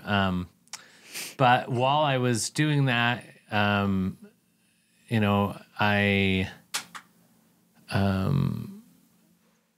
met this girl who was like, I think at this time I was probably 17. I may have been 16, but 16 or 17. I was in my senior year of high school, and she was 24, I believe, maybe 23, something 23 or 24. But either way, she now I kind of more recognize it for what it was. But you know, we talked a lot. You know, you're working for 4 or 5 hours, and sometimes there's lulls and whatnot, so you get to know people. And it became apparent after a little while that she was interested in me. And, you know, I'm definitely attention seeking, and I'm not like, you know, she was interested, and I was interested in somebody being interested in me. And so anyways, things kind of progressed, and she was grooming me. And so she did. And she, you know, I mean, obviously if you're working at Pretzel Maker at 24, like, I mean, I don't know, like, I shouldn't say that. That's not nice. Like, I mean, that doesn't necessarily mean anything, but bottom line is, like, she didn't have a car. Like, it wasn't like, she wasn't like set in life yet or anything. And so she lived like 15 minutes away, and she usually needed a mom or somebody to bring her to work. So she asked me one day if I would pick her up for work, because, you know, I had a car. And so I did. I drove out and picked her up, and then, you know, she told me to pick her up early, so we did. And we decided, like, on the way, at this point, we hadn't been physically affectionate with each other or anything. But that was, like, obviously the plan for me to pick her up early, and we were going to go make out. And so, you know, once again, at 16, 17 years old, like, you're not looking at, or I wasn't looking at this from a perspective of like, hey, she's an adult. Like, this is a problem. I was thinking like, oh, this is cool. This girl wants to make out with me, you know, awesome. Tell us both your ages again one more time. So I was a senior in high school, so I don't know. 17-ish. Yeah, I was probably 17, 16 or 17, somewhere in that range. I was 16 and 17 in my senior year. And so anyways, And she was 23 or 24. wow. Okay. So she was quite a bit older than me. Yeah. But like she had been adulting for a while. Like it wasn't like she just turned 19 or something like that. Like she was much older than I was. And so And you feel like she was grooming you. well, she was in an like the inappropriate way. conversations that we had leading up to this were very sexualized. Like, and so she knew that I didn't have any sexual experience at all. Like, and she kind of thought that was like cute or funny or whatever. I mean, I don't, it was something in that vein. And so anyways, we stop, we go park, and the making out escalates, and like to the point where I'm no longer comfortable with what's going on, like because I'm starting to feel a lot of shame. And so there was a point in the in that situation where I told her to stop. Like I told her that, like I was like, hey, no, I don't want to do this. Like I was, but at that point, like it had, anyways, I don't know how graphic you want me to be, but it had escalated into like, kind of starting sexual stuff as opposed to like just making out. And so like once it progressed to that, I was like, no, like I can't. And she didn't stop. Like she kept going. And I felt like really horrible about that. And I was just talking to one of my buddies that I worked with the other day who was with me that night, like after that shift. And I had taken him home, and I remember telling him about that. And at that point, like I was crying, like I felt bad about what had happened. And I wasn't feeling bad because I was registering at that time, that I had told her to stop and that she didn't stop. Like, and that, especially at that time, like I'm bigger than she was. Like, I mean, I probably outweigh her by 50 pounds or something, like, and so in my mind, like, you tell somebody to stop, like you're a grown person, like maybe not mentally, but physically, like I could have made her stop. Like that's where my mind was.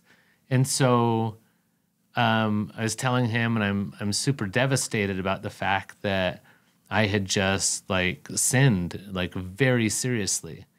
Like so much so that at that point, I didn't know if like that would prevent me from going on a mission, like what exactly the implication would be. But I knew right away that I had to unburden myself. Like I needed, like it was an incessant need to go confess. Like that's the first thing that popped into my mind. And I was on... I know what time this happened, like roughly, because I was on the youth conference committee, which in our stake, like that was kind of a big deal because like we had a ton of youth in our stake. And so like if you were on the youth conference committee, like from a perspective of like how good you were, like in my mind, right? At least like you were a really good kid. Like if you were on the youth conference committee, and so that was an important thing to me. Well, I go in and I talk to my bishop about it, and I tell him, and I did tell him like what had happened, and I did tell him like, yeah, I felt bad about it, but like I told her to stop, and she didn't stop. And he knew her age too. Like I did, because like afterwards, I did kind of think about that a little bit more. It's like, hey. It's probably not good, right? That she was a lot older than me. And, she was in an active sexual relationship. Like I knew that at the time with a boyfriend. Like, and so like that was part of the TMI that or like the information that she had shared with me, like in her grooming. But, you know, so I tell him that, and his first reaction, you know, was not to talk to me about like anything about her fault, like, or what she had done, or like, hey, if you tell somebody to stop, that they need to stop. Like it wasn't, there was no conversation around this is statutory rape, this is actual rape, like nothing like that.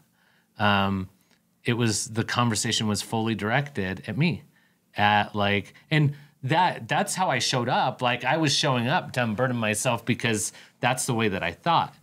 But ultimately, like if I were to be in that situation today as that adult that this had been confessed to, cops, you know, like right away.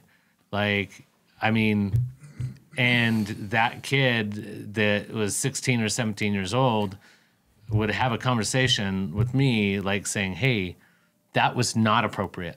Like, it doesn't matter who it is, what it is. Or illegal. Yeah, it was not only inappropriate, but crime. Yeah, it was a crime. It was illegal.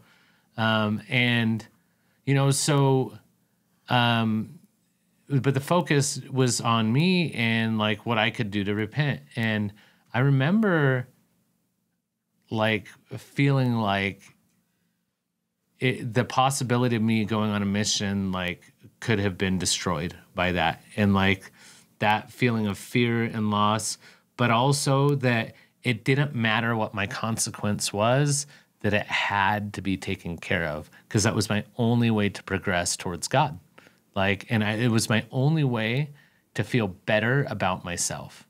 And so, you know, that's kind of how it went. And so then directly from that, my bishop calls the stake president, which now in my understanding of how that's supposed to work, when you're dealing with a youth, that is not the way that it's supposed to go down.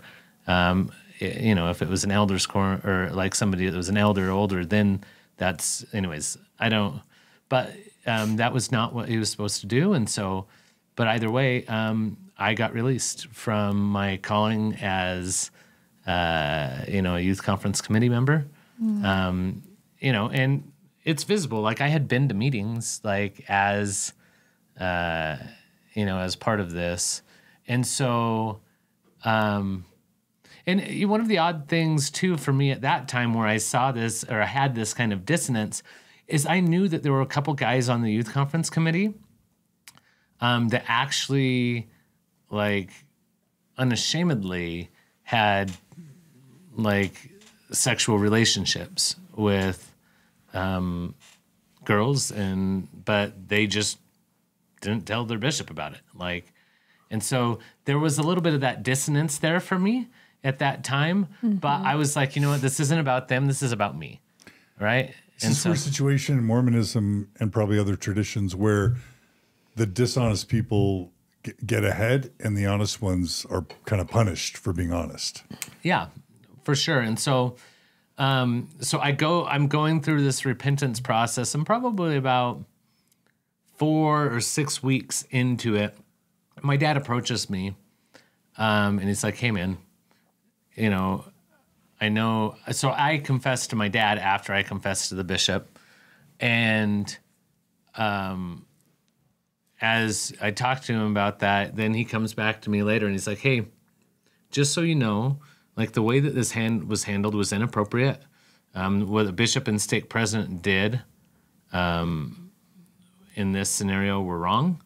And he's like, so if you would like to, you know, still be on the youth conference committee or whatever, like I can make that happen. And I told him no. And I said, you know,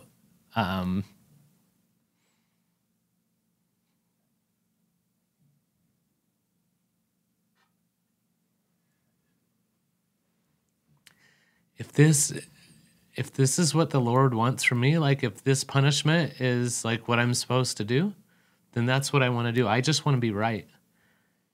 Like, I just want to be right with God. And so for me, like, if I were to, you know, use my dad's ability to make things happen the way that they were supposed to happen from a context of, you know, knowing how the politics of the church are supposed to work and whatnot, and forcing my priesthood leader to make things happen the way that they should have, then I would have not been listening to what God obviously wanted from me. Like, the bishop already spoke, like this, the punishment had come down, like that's just God's voice, you know, like in my mind. And so I wanted to go through the whole repentance process the way that it was given to me, because that was the way that I could heal. Like, that's the way that I would be okay with God. And so anyways, that's what happened. No reports to the police, no, nothing to do with like what should have happened. And I honestly, until last year, when I was sitting down and talking through kind of some of the things that had gone on in our family's life, it was at that point that I actually realized, like, in actuality, I was raped. Like, I couldn't even say that to myself that I was a sexual abuse victim in that instance. I knew that I was, like, it was statutory rape. Like, I knew that. Like, I understood what that meant. But I also, at 17 or 16, you know, you feel like you're, like, kind of like a grown person. At that time, you're like, at least I did. Until I'm older and I'm looking at my own 16-year-old, I'm like, no, that is not a grown person. Like, you feel bigger than you are, or at least I did.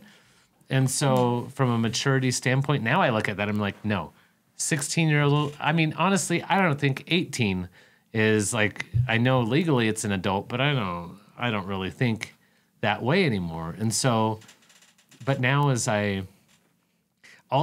was something I was so ashamed of, and I'm 90% sure that I didn't say anything about that to Ashley before we were married, because of the shame that I carried with that. Because I felt like, I mean, I didn't have sex with this lady, so technically, you know, but I was concerned as how that would be received. Like, if I was like, if I had any sexual experience at all, like, I didn't want that to, like, disqualify me for her approval, you know? And because that wasn't who I was, like, in my mind, like, I'm like, I know that was like, you know, I've moved on from that. I've served my mission, like, you know, whatnot. And so anyways, but that was an experience that just last year I was finally able to step back and be like, wait, no, that actually is rape, because I did say no and it did continue. And no matter, like, that's it. That was the end of the story from that perspective. And I think in Mormon culture, and probably in broader U.S. culture or just human culture, I think there's a double standard. Well, first of all, there's just not a good awareness around consent and rape, just generally. But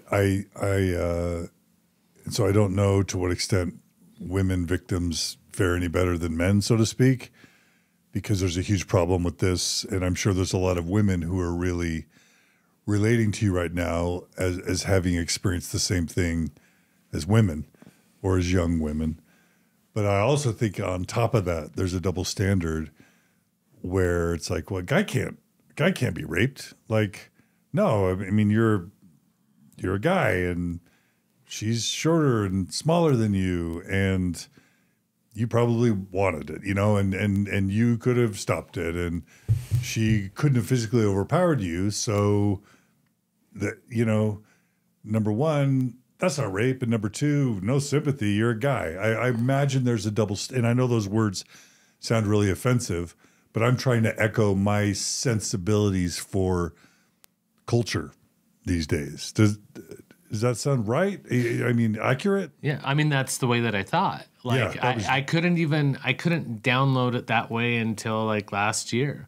Yeah. That was the first time that I was really able to say, wait, no.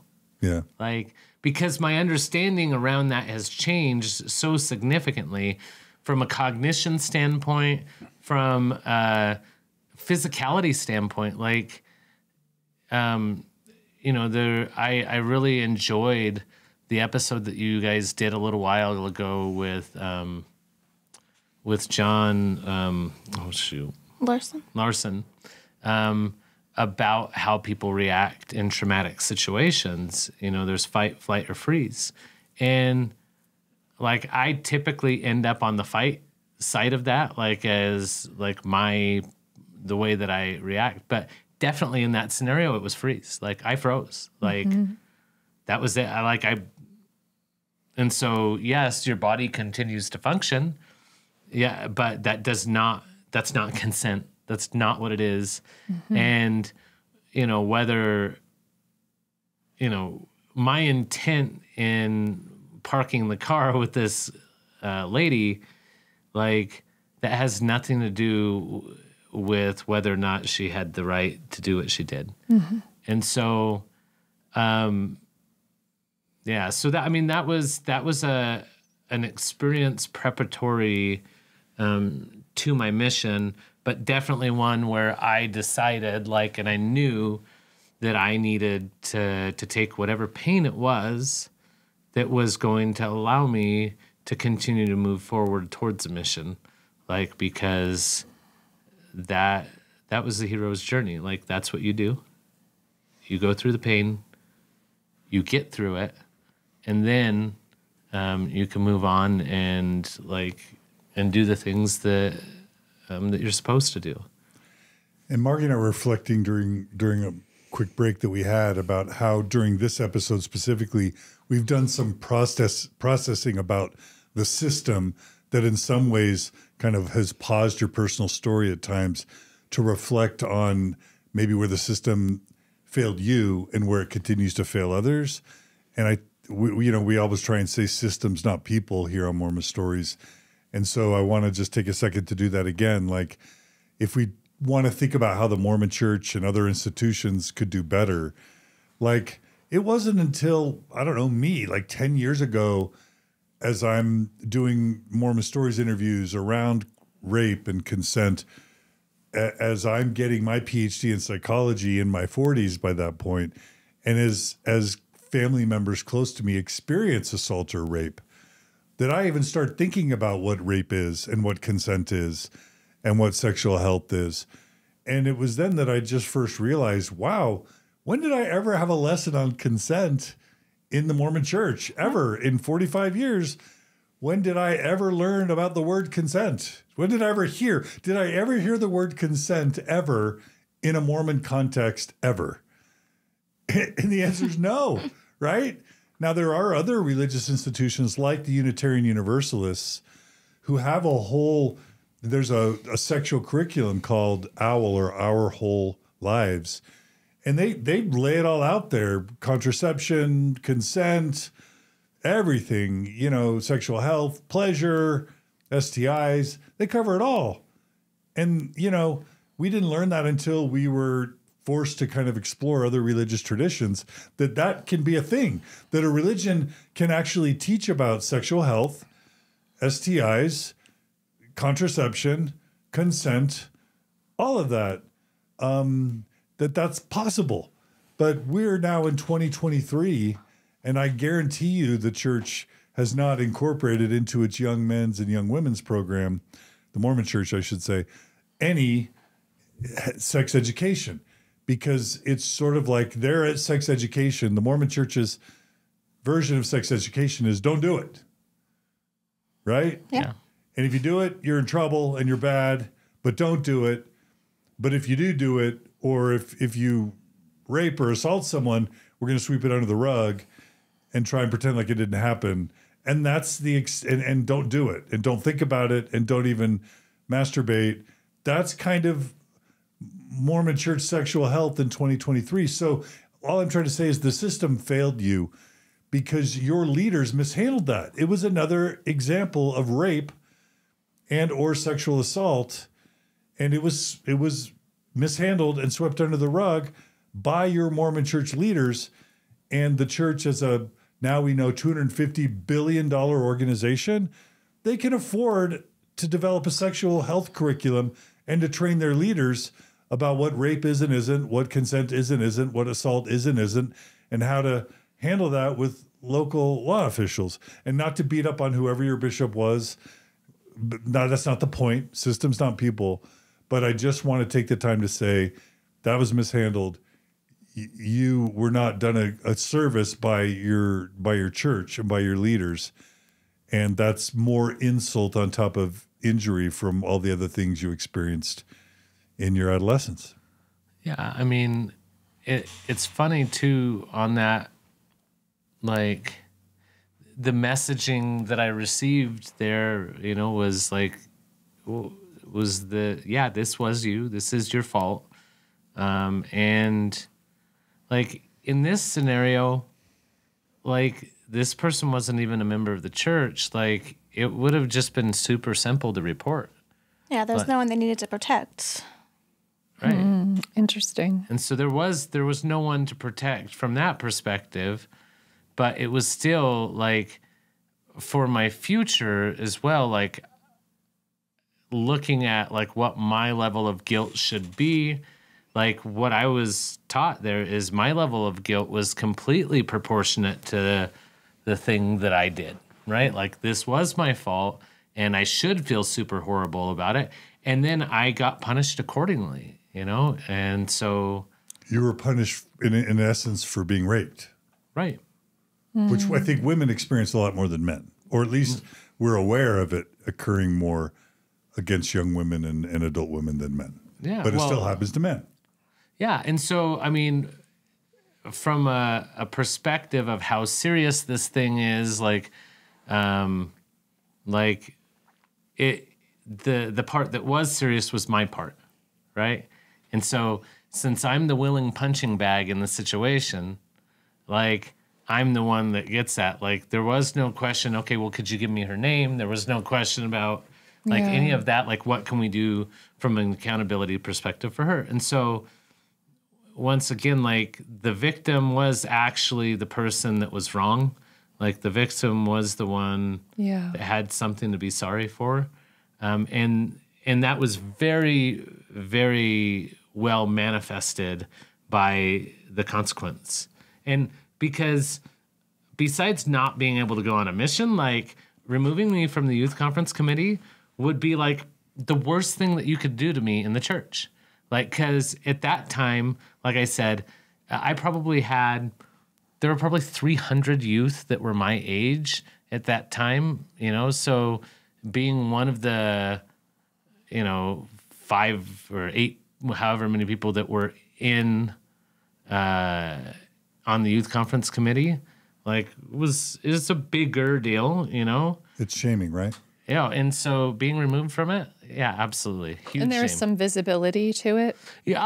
I mean, I don't think they told anybody what happened, at all, but you're just gone and they know that you're not on it anymore. Mm-hmm. And so because I decided not to re-enter the youth conference committee because like I just didn't go for 2 months and now my dad or whatever would be able to get me back on the committee. So I'd just be popping back up even if I did go back. Yeah. But I wasn't, I didn't feel like that was the right thing. I needed to take my punishment.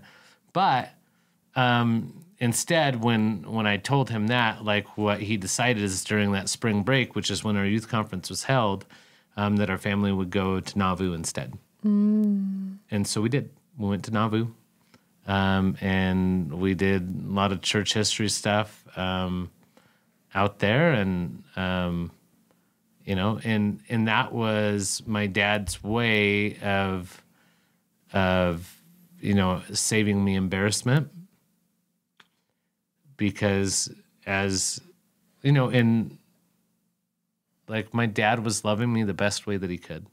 And he was showing me support the best way that he could. And that's what we did. So we went to Nauvoo for spring break, and then it's just a family conflict, right? And so my other siblings that were, I only had one at the time that were age appropriate for youth conference. They went to Nauvoo too. And at that time, our youth conference was like a big deal. It was a lot of, for us, it was a lot of fun. It was like a 4 or 5 day event. Like we would stay over at different people's houses. And, they had like the big brother, big sister kind of set up. So you'd be over like 10 other kids or 15 other kids that were in your family. And so anyways, it was a big deal in our stake. And so that was my last youth conference after, you have, I don't know, you have 4. Yeah, like all of your high school years. And I didn't attend my last youth conference. And yeah. So anyways, that's how that went down. And that was definitely the messaging that I received after that situation. I'm so sorry. Yeah. Yeah. That's not a fun way to end your kind of teen, young adult, years as a Mormon, right? Yeah. No, I mean, it wasn't. And I would say in general, from perspective of enjoying my church years as a teenager, I did, socially, I was very interested and or plugged in with seminary, with just a mutual, the friend groups. I really enjoyed the people that I went to church with, and overall, I always really looked forward to youth conference. I really looked forward to high adventure. So yeah, it was kind of a bummer. It was not a cool way to end up, Yeah. Yeah, it sounds that was a punishment for sure. Yeah. Yeah. But I did go to, after that, I started attending pre-missionary, and I had a lot to kind of get over, at least from my perspective, on a worthiness path to be ready to serve a mission. And so I'm going, after that happened, the stake president was in my ward. And so they made him my home teaching companion. And so I started getting to hang out with the stake president a lot. Now I look back and I'm like, okay, anyways, it was weird. So I got to hang out with him, and he was an institute teacher. He was very, very into the church, and you couldn't get more churchy than he was, and which is whatever. I mean, but at the end of the day, I did that. I'd go to institute after I graduated high school, and I'd go to pre-missionary every week. And so I was intentionally preparing to serve a mission. That was very important to me. And so that's kind of youth-wise, that's what happened after that. And then I got a mission call and got to head on out. Where'd you end up serving? Adelaide, Australia. And so we have a daughter named Adelaide now, because, that's what the missionaries did that served there. Yeah, they all do. They all have Adelaides. It is a beautiful name. But yeah, so that's where I served for 2 years. And fun fact, on my way up to the MTC, my MTC start date was September 12th of 2001. And so... Wow. So he got to fly up the Salt Lake, and his mom and them had to drive because the airports were closed the next day. Yeah, so it was... Yeah, that was a weird... timing. That was a weird time to be leaving the United States. I can imagine. and like the people in Australia, obviously they are allies to the United States. But I will say for the first 3 or 4 months, especially over in Australia, I would not say that we were super well received. Like the narrative for the most part over there, especially among the non-conservative people, was like, yeah, you guys are freaking bullies. That's why this happens. Yeah. And like, I'm not saying that there was no empathy. There was. But one thing that I loved about Australia is that those people, you knock on their door and they speak their mind.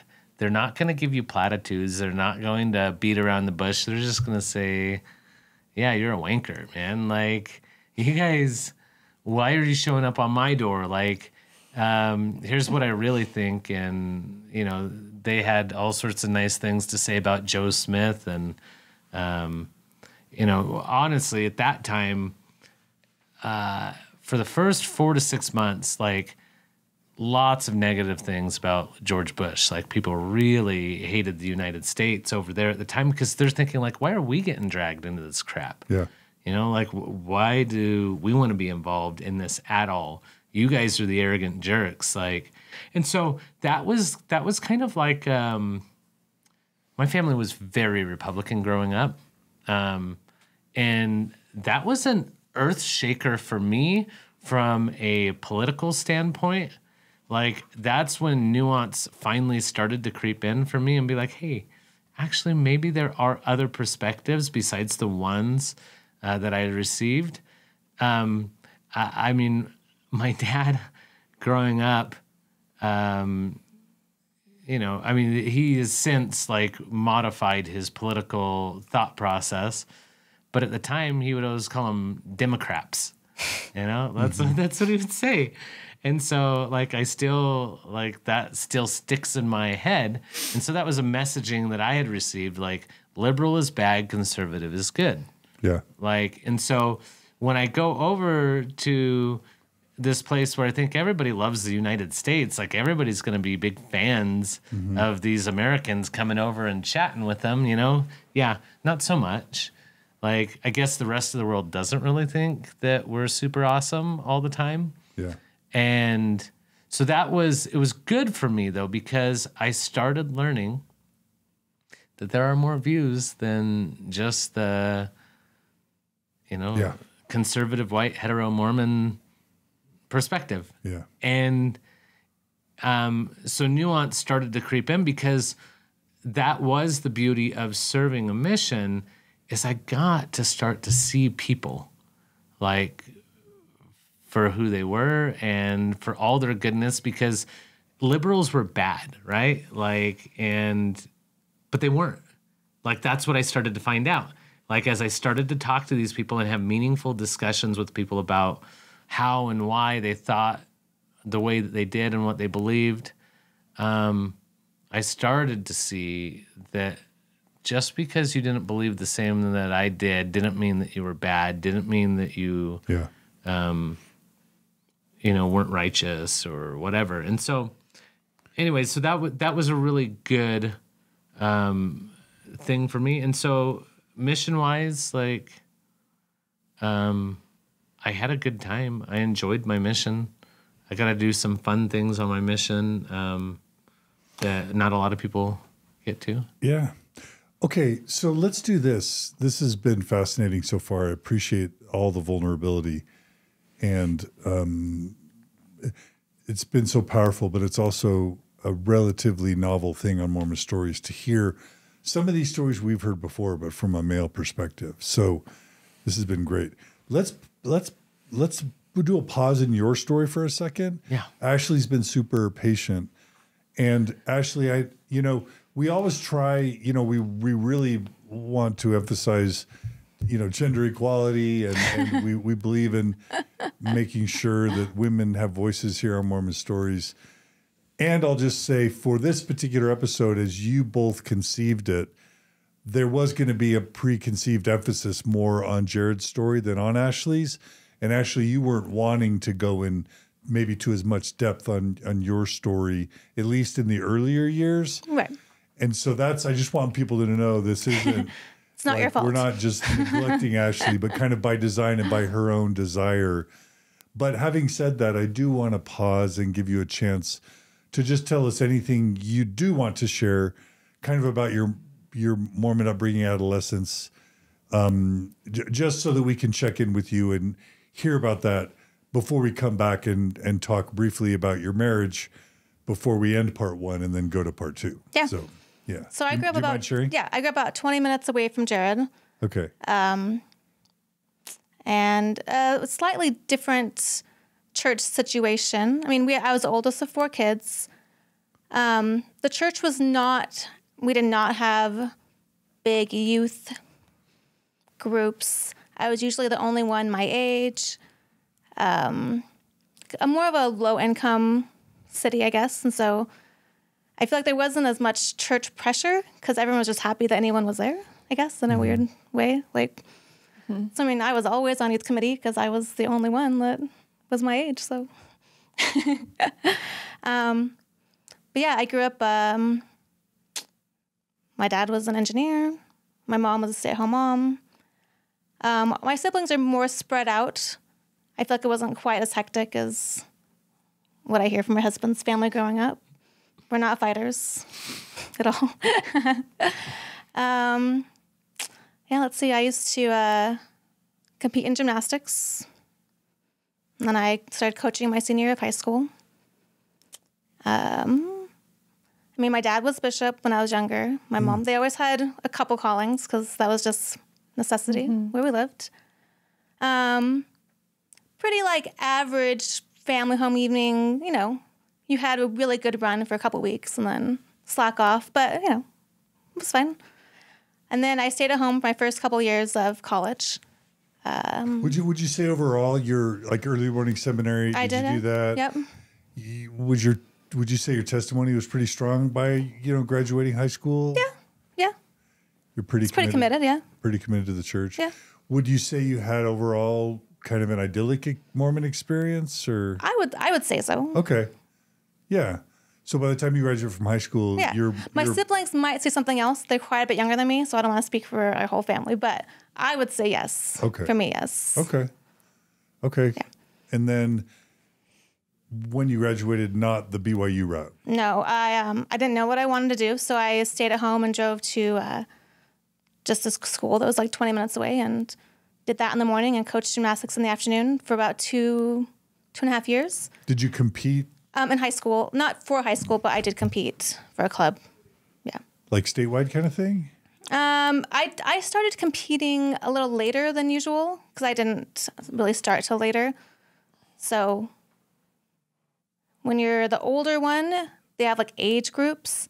And so I always did really well because there's only 5 girls over 14 doing this certain level, What were your favorite events? Vault. Vault? Yeah. I don't really have the cardio for anything else. Wait, that's where you run up and jump off a thing and do a bunch of flips, right? Yeah. That's fun and probably hard. Yeah. So, but I had stress fractures when I was about going to senior year of high school, and I wasn't going to compete in college, so I started coaching, and I coached for up until my first daughter was born. Wow. So that became a kind of a career for you. Yeah. So I coached for about 2.5 years during college or high school and college. Oh, I guess 3.5 years. And then I met Jared about when I was 20. And then how'd you guys meet? You can take it. So in my family, I never went to a singles ward because there wasn't one super close. So I was in the primary presidency. And Jared's brother and sister-in-law were in my family ward. And we did not know each other. But she called me up one day and said that her brother-in-law just got back from his mission. And would we want to go on a double date with him? And so it was a blind date. It turns out later, though, that she just didn't like the girl that Jared was going to go try to date after his mission. Okay. Because she grew up with them. It was an intervention. Unbeknownst to you. Something to that effect. I see. Yes. Had you dated much like in high school and early adulthood? Not really. I was pretty busy. There wasn't a lot of guys. You were what? I was just really busy Okay. with gymnastics, and there just wasn't a lot of guys. Okay. She had a full life. I was, it was fine. I mean, you had your usual prom dates and stuff, but nothing. Didn't date anybody seriously. Yeah. Yeah. All right. So you meet a local Mormon boy. Yeah. And how'd that go? Was that after Jared? Was that after you'd returned from? He had been mission? back for 1 week. Okay. Jared, so we paused. Is there anything else worth mentioning about your mission?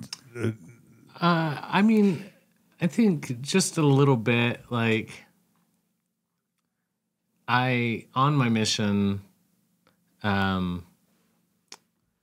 like, there were a few instances throughout my mission where I had to go confess to my mission president because, like, you know, Masturbation. Masturbation. Like, I didn't have pornography, but the Woolworths catalog would come in the mail, and every once in a while, you know, like, and so, but towards the end of my mission, I had a new mission president, and so, like, I remember 6 weeks before I was supposed to go home, I called him up to unburden myself one time, you know, and so I think this was the first time that I ever talked to him about that issue. And I probably talked to my other mission president a few times throughout my mission, you know, a few slip-ups or whatever. And, you know, he told me, he's like, Elder Jones, like, I would hate to have to send you home, you know, in the next 6 weeks, like, for this issue. Like, this is a serious thing, and you need to get it under control. And if you have any other issues, I'm going to have to send you home. Whoa. Wow. And for a non-Mormon, they might have no idea what it's like to be sent home early from a Mormon mission back to your ward, where everyone's going to know that you were sent home early, and they're going to be wondering what for, right? Right. I mean, that would strike the fear of Heavenly Father into you. It did. It did, and I didn't have another issue. I was just fine. That was an extreme amount of fear. And my first mission president was not that way. He viewed it like, Do your best. Yeah, it's just like, you know, you can call in, or like at transfers, you can talk to me if there's a problem or whatever.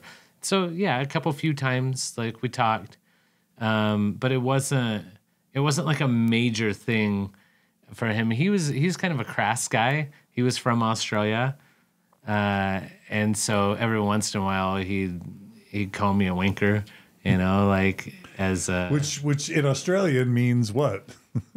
Yeah, a masturbator. Right? Like, I mean, so your mission president called you a masturbator, as a joke, because that's a word they say in Australia. Yeah, and like, he was a pretty irreverent guy, relatively speaking, but in general, though, like, I do remember the first time that I had an issue on my mission with that. Like, I just thought that you go out and you focus on God and you pray multiple times a day and you read your scriptures every day, and like that God just, you know, takes this desire away from you. I guess I don't exactly know, but that's how I expected it to manifest in my life, right? Like, you show up, you do your mission, like, you knock on doors, you get all your contacts, like, God's gonna bless you to figure that out, like, you know, and that was not the case for me. And so I was super devastated the first time that was an issue for me. And the amount of guilt that I walked around with over that was, like, it was crushing. Like, it was a big deal. And so, and then to have that mission president deal with it that way, like, it was kind of nice, because I didn't feel as much pressure, even though, like, I was really good at beating myself up. I definitely didn't need a priesthood leader to do it for me, because no matter how soft or hard, like, they would go on me, like, at the end of the day, like, I was beating myself up. And so then to have that second mission president come in, and he was my mission president for, I think, 4.5 months. And so, you know, we have one conversation over this, and it is super serious, and he's willing to send me home. And so it just reconfirmed to me how bad I felt about myself, because it's like, oh, yes, your other mission president probably just wasn't quite as righteous as this guy. And so he knows how big a deal this is. Like, he knows that this is a major, major issue that can keep you out of heaven. You know, like, that's kind of why I have to experience the punishments that I do, so that I can go to the celestial kingdom, right? Like, that's the purpose. And so, anyways, so that's kind of how it wound up for me. It was a good mission. I had the ability to be a part of like a group of missionaries that we sang a cappella around the mission. So we got to fly around the mission and do some of that fun stuff, because it was like the center third of Australia. And so there was a lot of distances that we got to travel to do shows for different zones and stuff. But so that was good. But that was basically it. That was kind of like the capstone on my mission. It's like, okay, fear of God is put into you. You go home, you get married, you have kids, and life will be good. Yeah. You know? Right. And definitely one of the things that I will say, like, as I'm doing like my exit interview and he's talking to me about getting married, he did reference like my struggle that I called him about. But he told me something that I had already believed, I guess, but that was that, like, once you get married, this won't be a struggle for you. Like, that's not going to be an issue for you anymore, because you're going to be married, right? Like, and you can, you know, he didn't say this, but in my mind, it's like, yeah, well, then you just have sex on demand, right? Like, you tell your wife, like, hey, you know, that's not how it works. It's time. You just tell your wife it's time. Yeah, but in my mind, like, as he's telling me it's no longer going to be an issue, he has no friggin' clue. Like, he has no idea about how my sexuality works, like what any of that is. But in his mind, that's how it worked. So he was more than happy to tell me that, and so that's like how I left my mission. And so I leave my mission, I come home, and a week later, I meet Miss Ashley. Yeah. Okay. Well, normally we might take time to develop your marriage and your Mormon journey. Because we're kind of trying to stay themed focused for this time, I'm gonna kind of, for the rest of this part one, kind of concentrate your story and ask you to just focus on one theme through the chronology, kind of up until a few years ago, which is this history of yours of sexual shame, of spiritual abuse, as I think I heard you call it in our previous discussions and in the outline, and of your history of rape or assault or abuse. Let's just talk about how that, if in any way, entered into and or played out in your marriage. And that can include your courtship, but all the way through till a few years ago when you found out about one of your kids experiencing abuse. So let's talk about that, but let's talk about that. Let's have that be the focus for the rest of this part one, however that shows up in the timeline. Yeah. Does that make sense? Yeah. Yeah. So we go on this blind date. It goes pretty well, in my estimation.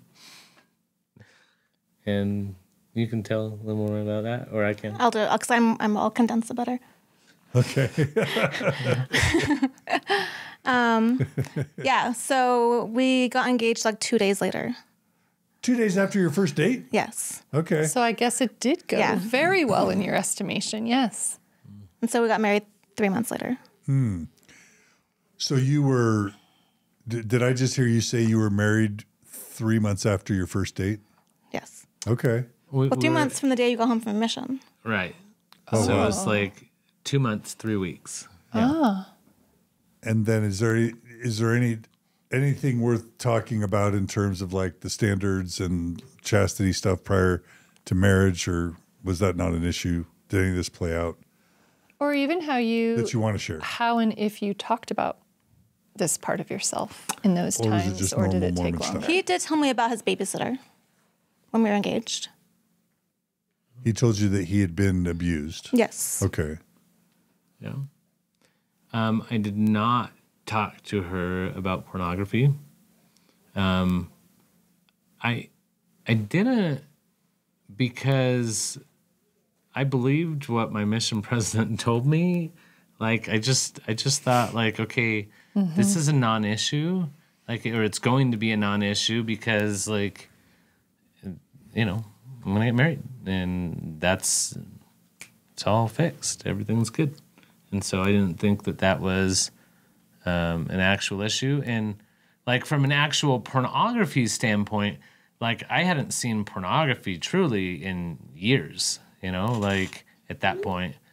And so anyways, like, I didn't, at that point, I didn't feel like I had any addiction or anything like that. That wasn't, at least in my life, that wasn't a part of the narrative yet from a church perspective. Like, I think that started entering in a little bit later into my, early adulthood is when that started being circulated around the church. But yeah, I mean, so it was pretty whirlwind engagement. Yeah. Did you want to talk about anything during our engagement? Yeah.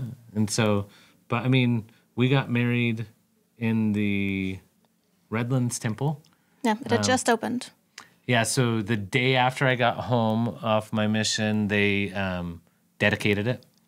And so we were one of the first couples to go through that. And that's very close to our home. And that was a special experience. I know that for my dad, that was a fun thing too. I know that in the local area, I hadn't realized this, but all these local small temples, at least in the United States, there's temple funds, whatever, but they raise the money locally. Like, they're like, oh, hey, all you members, you have the opportunity to give. And especially, like, I know my dad got a special call, you know, because he had some affluence, Yeah. you know, and so they approach you and they're like, hey, dig deep, you know? Like, God wants this temple to be in your area, and it's going to bless people's lives, you know? And so they did. They asked him to dig deep, and he cut a big check. And for my dad, and, you know, I think for a lot of the affluent members at that time, like, what a privilege to be able to be in a spot where God had given you enough money so that you could bless God and take care of his temple and his people. And so that was, I think that was exciting for our local area. The Inland Empire is kind of like the proverbial redheaded stepchild of the Southern California area. And so getting a temple in the Inland Empire was like, that was a big deal. It was really cool. Like, we're not LA, we're not San Diego, we're not Orange County, but we got a temple. So that was pretty, and we got one before Orange County did, right? Like, only LA had a temple. Before Laguna Beach? Yeah, so they have one. They like, announced yeah, around the same time, I think. Yeah, Newport came like 2 years after ours. Okay. And so there was one in San Diego and one in LA. Nice. And so they were the cool kids, we were not, and now we had a temple, and so we got married there, and that was exciting. So an Inland Empire represent. So let's talk about how shame and abuse played out in your marriage, or if that was even a factor, or was it? Yeah. Well, I mean, do you want to talk about that, or You can start and we'll see. okay? Where Well, to go. so you know, we get married, we move up to SUU, Cedar City, and we pretty quickly, Ashley gets pregnant with our oldest. And so, you know, at that time, at least the narrative that I received from the church was that there was no real good reason to put off having children. And I wanted children, and Ashley did too. And so, like, it was kind of like putting off children for money, for education, for anything really there wasn't really a good reason to do it. At least that's how I interpreted what was being said to me. I know other people in my time that did not get that same messaging, but that's what I received. And so we wanted to be happy. We wanted God to bless our lives, and to bless our family, and that was the goal. Ultimately, like, we wanted to have a lot of kids, and so we made that decision based off of what was supposed to be, and we have zero regrets on our beautiful children. Like, but it was fast, like, so we did that, and probably about 6 months or 9 months into our marriage. I don't know how long it was, but like, was my first instance of like looking at pornography after marriage. And It was when Jordan was in the NICU. Okay. So yes. So a year. Yeah. Yeah. So you're living up in Provo, and I'm down. Our daughter was born very early. So I was living up in Provo because she was in that hospital, and we lived in Cedar City. Yeah. And so I'm commuting back and forth from Cedar City. Because she was there a couple months. Yeah. And so, yeah, I have the first instance at that time of looking at pornography since I'm married. Can I just connect with you on one thing? Yeah. And this is, some people are going to say this is TMI. Again, I believe silence is the enabler and the killer, and we should talk about stuff. So and I've talked about this before, I was this weird Mormon boy that actually never masturbated once before I ever got married. I don't know how that happened. It just did. But the first time I'm connecting with you because the first time I did ever masturbate was when our first kid was born. Because, like, we had a healthy sex life, and in my mind, it wouldn't have ever occurred to me. But then once Margie was recovering from our first child's birth. Because it's oftentimes 6 weeks, right? What? Like 6 or 8 weeks. Yeah, and I had a C-section, right? so yeah. Yeah, so there's a recovery. And then all this, of course, it's the woman's job to meet the man's needs in Mormonism and elsewhere. There's right? only one source.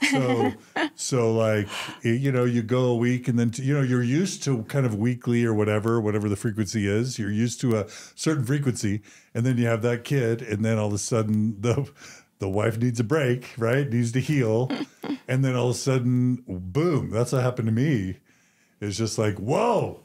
And I just remember enormous shame and guilt about that. What just happened? That's in the showers, like, what just happened? And for me, so when you say is when the child was born, I'm like, I think I kind of understand what may have happened. The funny thing is, I didn't even connect that until Ashley just said it. Like, I didn't realize that that's what had happened. I mean, well, I'm not trying to project onto you. No. But sincerely, like, I didn't even think, oh yeah, like, that's when it was, when Jordan was in the hospital and Ashley was away from me, and I didn't put those two things together. Mm-hmm. Sorry to her if she's watching this. Oh, sorry. Well, because like when Ashley's like, well, she was in the NICU. My Mormon shame is like, man, what a loser. Because he was telling me that he was in the talking to the bishop, and I was like, why are you telling me this now? Like, I don't care. You're like looking at porn. Like, there's the Mormon shame that comes in that judges that. And so my brain is like, wait a minute, there's probably a reason. So I'm connecting the dots for you.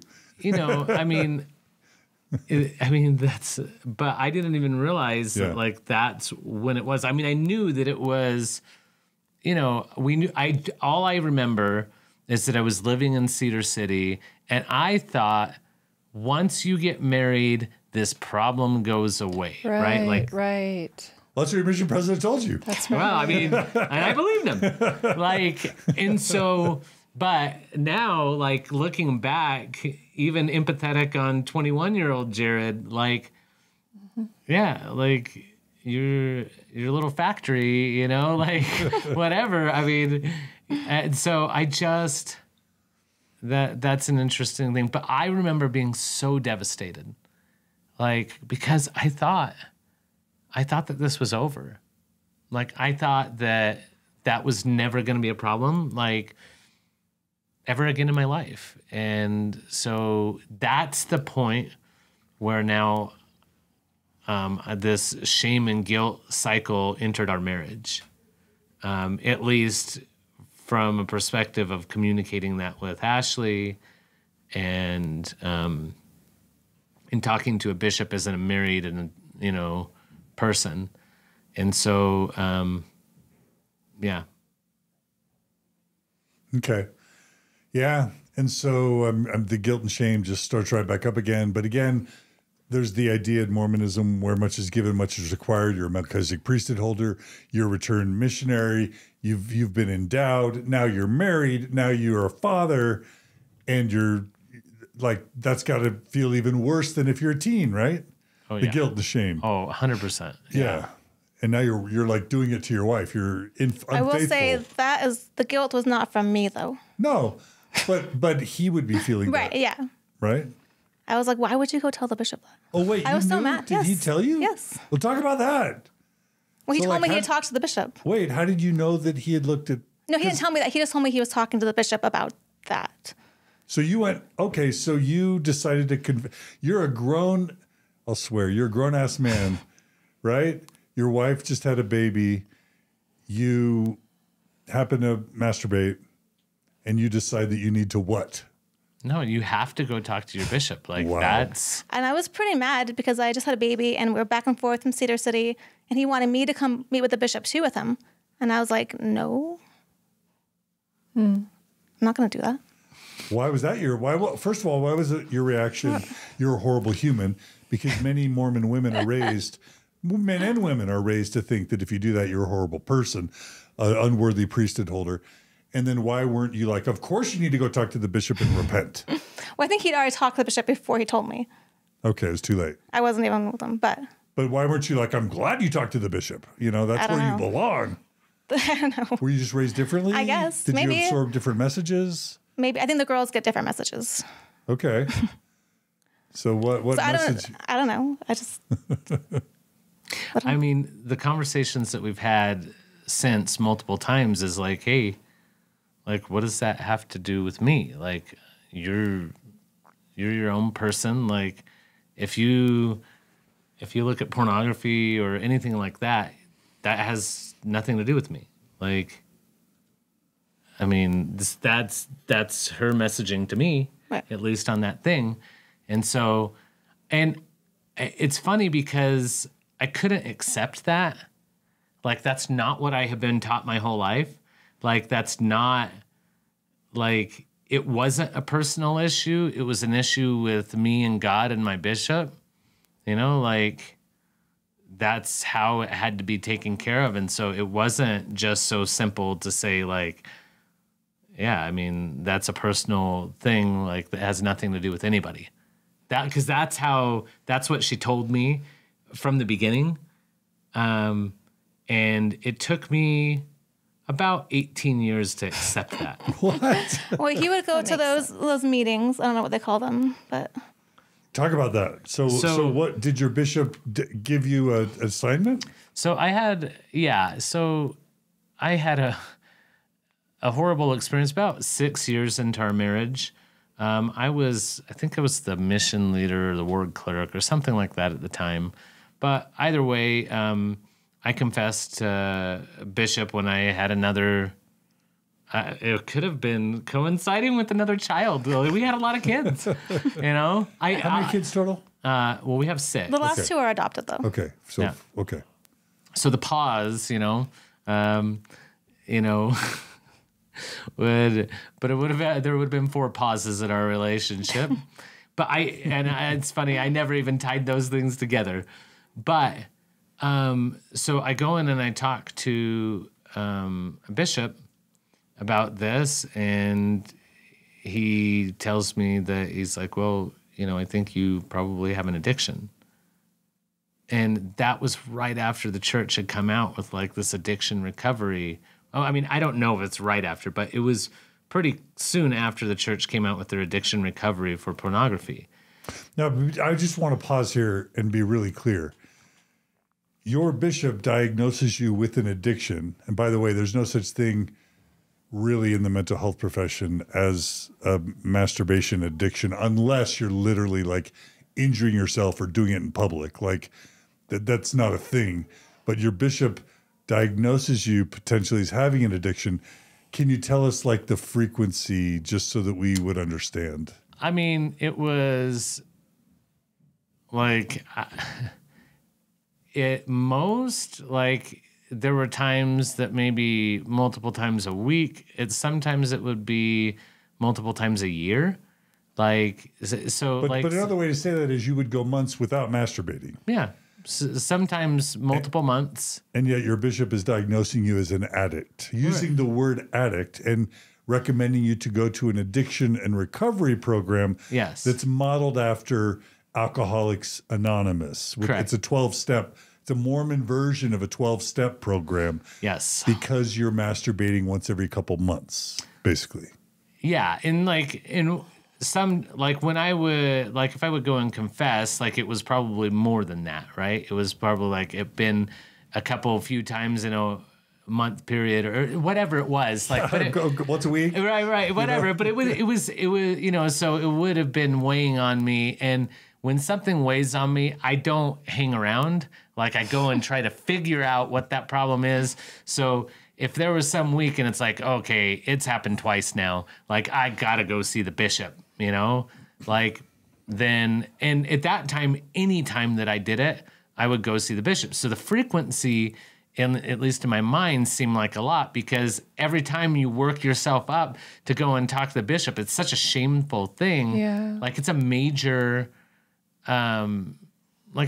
thing. And so anyways, he tells me about addiction support recovery. So I decide, okay, yeah, I'm going to go to that because I'm going to fix this problem.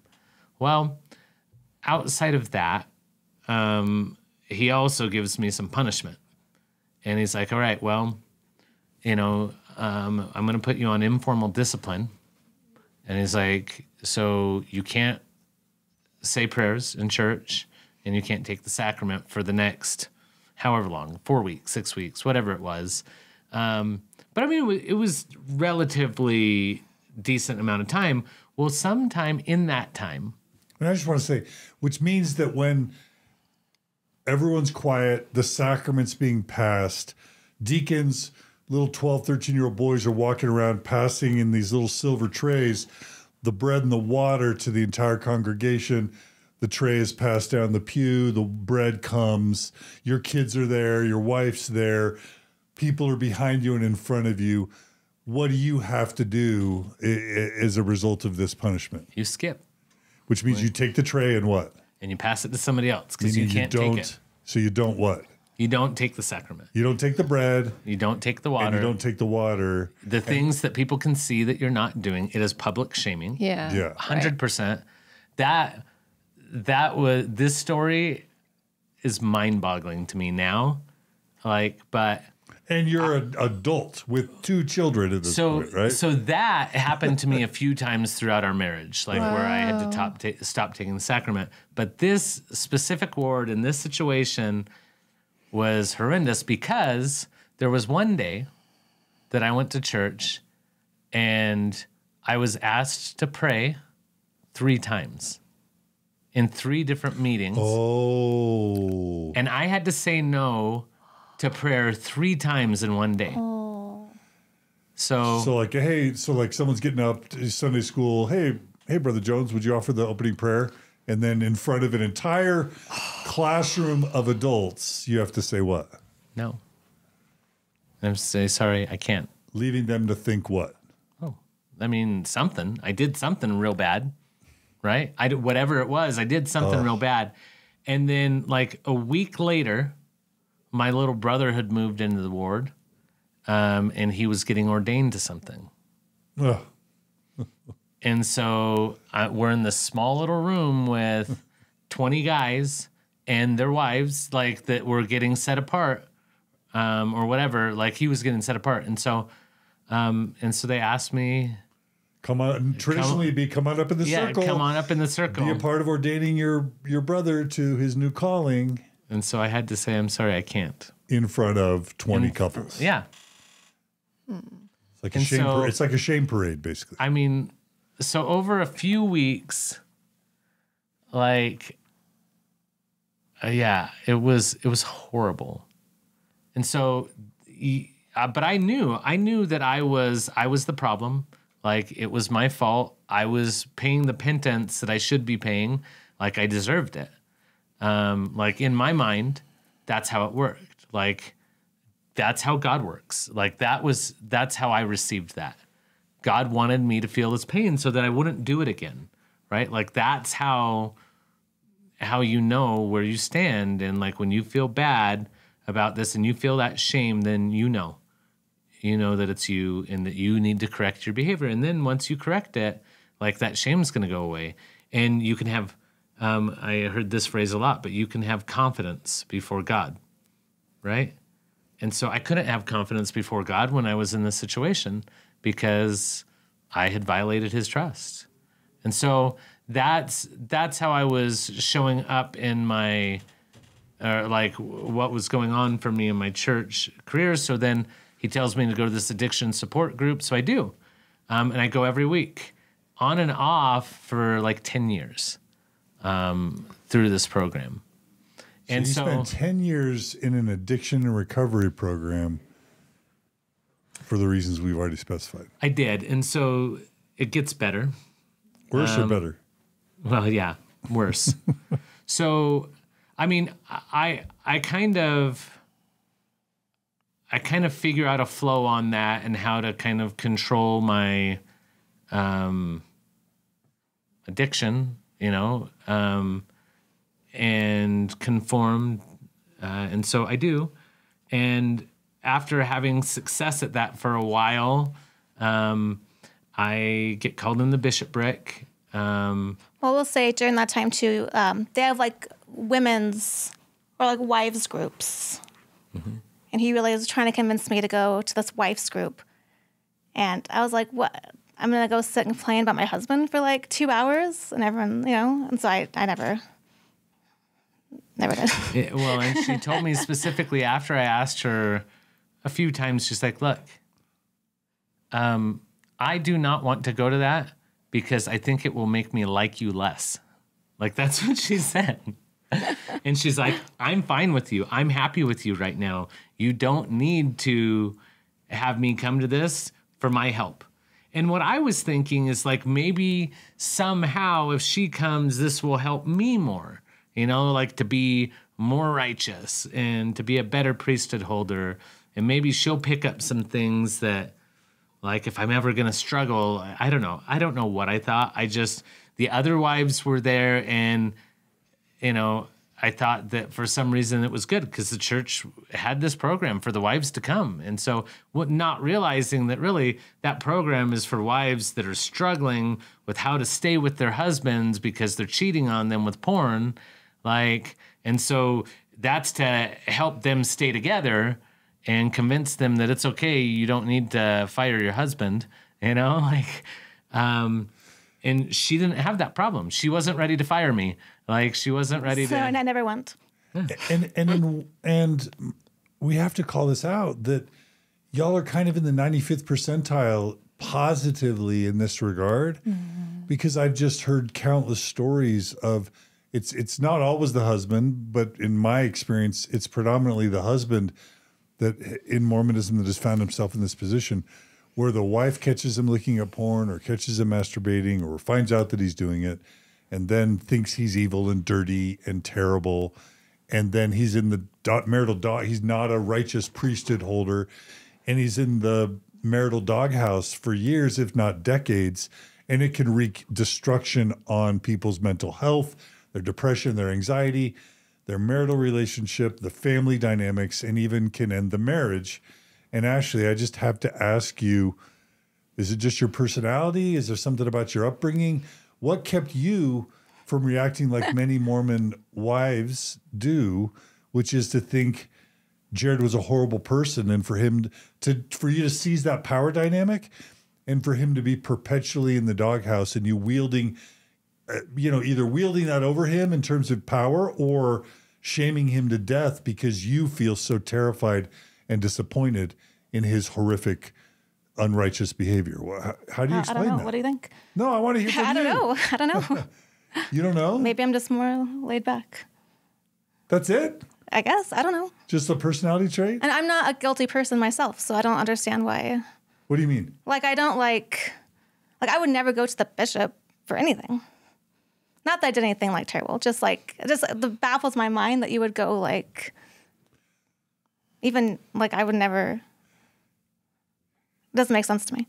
Are you saying you don't have the heightened sense of like guilt and shame? Maybe, yeah. It's not that you don't have a conscience, but Yeah. it's just you're just like, you don't beat yourself up Right. like maybe a highly scrupulous person would. You're like, yeah, I'll try and do better, instead of like, I'm the worst person ever. Yeah. Or like, hey, try and do to him. You're like, hey, Jared, try and do better, versus you're the worst person ever. Yeah. I would say that, yeah. I mean, one thing I did notice about what you were saying earlier a little bit is I think one way this dynamic plays out oftentimes in Mormonism, and a reason why, is if you actually absorb the conditioning of like owning your partner's sexuality. Like, that belongs to me. So and I'm kind of your only resource, and so I kind of have ownership. And I believe earlier you were saying, I kind of know it's his, like, right. Or maybe he was saying that Yeah. kind of, which is differentiation around needs and some of those things. And I wonder if that also plays into it, see? Because it's like individuation. There's not a buy-in for where I find where that ownership conditioning has taken place. That's when the power thing can come in, and we can talk about sort of just the psychology around what happens when you fixate on something and whether it works, like whatever that is, whether that's, masturbation, or it's I want to exercise, or what happens when we oftentimes the kickback that happens when we fixate, right? And then also I've talked to some women that went through the program with their husbands and becoming gatekeepers. Then what happens is they become the gatekeepers. You're like the babysitter. Yes. Everything. And that, to me, would feel very unappealing with the way you're describing your relationship and and your personality and the way you kind of, right? Because gatekeeping is very much around keeping tabs on and kind of controlling and getting involved in punishing and some of that stuff, I feel like. So those are some things that I can see just in what you've described as to why maybe it didn't sink in, that conditioning part that then kicks into this reactionary place, right? Yeah, just to summarize, like, we talk a lot about LGBT stuff on Mormon Stories. We talk a lot about faith. This epidemic of sexual shame wreaks havoc on lives and marriages within Mormonism, and I don't think we talk enough about it. Yeah. Because the fact that you guys are still here together, to me, is kind of remarkable, given the Mormon context. But anyway, I don't want to derail the conversation. Yeah, I mean, you should speak to the gatekeeping aspect of that. I don't know what you mean. Well, I can. Okay. 'Cause I don't know what you're talking about. No, I mean,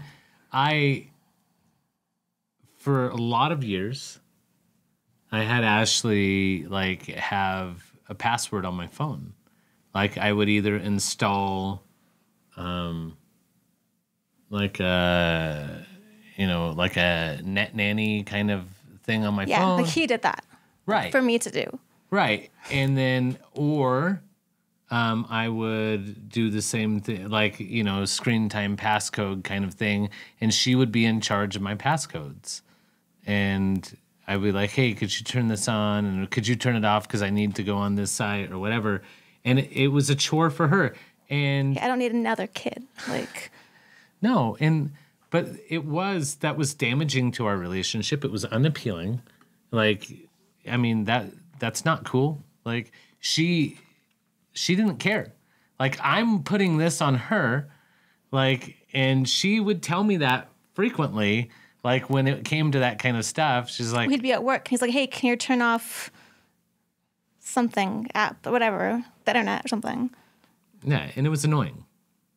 It was annoying to It you. was annoying, yes. Yeah, it was not, but like in our conversations, even too, like, because when I would tell a bishop that my wife didn't really care, because they'd be like, oh, well, how does your wife feel? And it's like, oh, she doesn't hear. They're like, what? Like, that's weird. They're like, whoa, well, you really hit the lottery there. You have a good wife, you know? That's true, yes. Right. I mean, I do think that I hit the lottery. Like, Not for the reasons. not for the reasons that they think I did. But I mean, What they were saying is how probably miserable their marriages might be. yeah, I mean, I don't, I do know that I did have some bishops that would say weird things to me around that.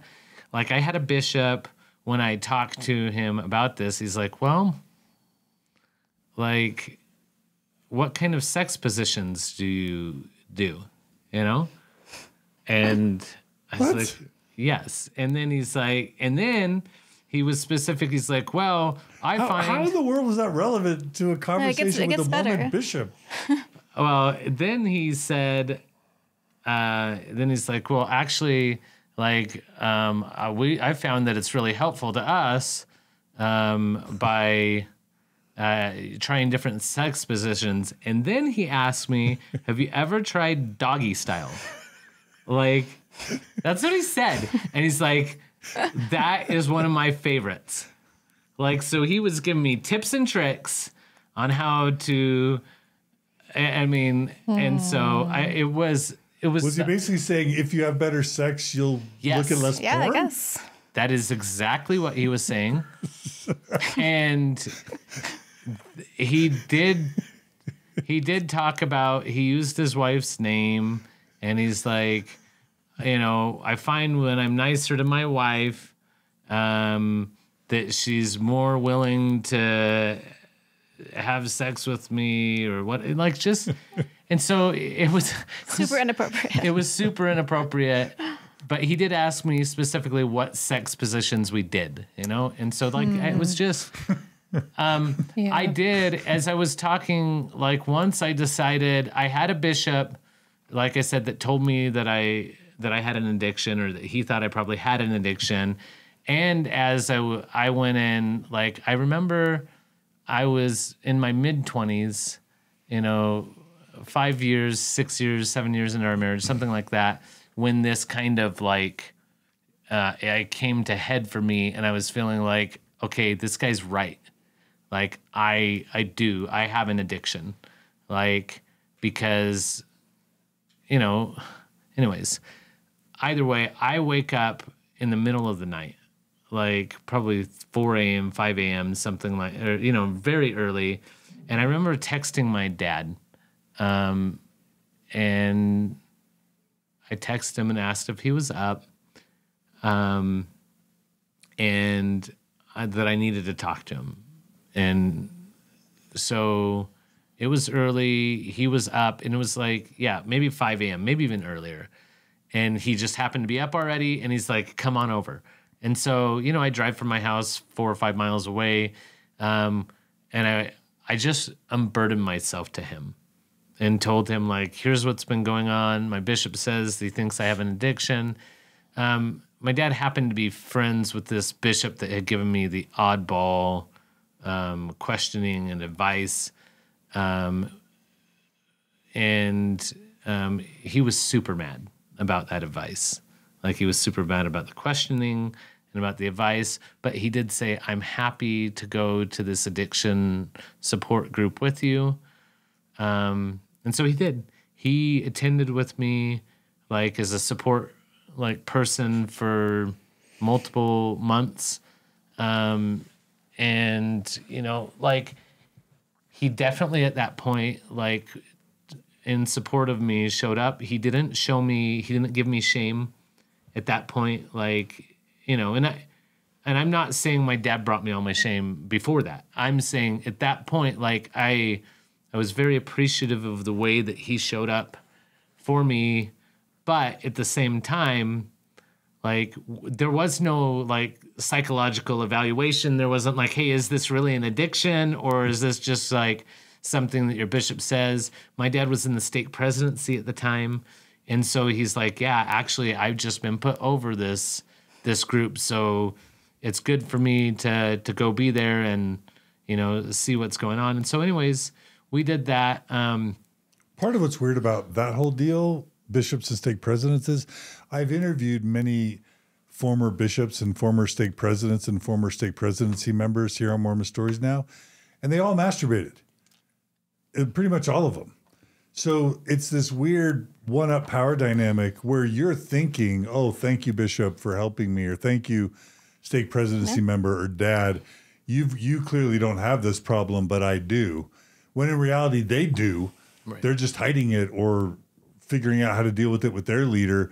But once they're bishop, it's not like the stake president's going to release them for masturbating. So they're going to be hiding it from their stake president or in secret treatment, but still trying to help you.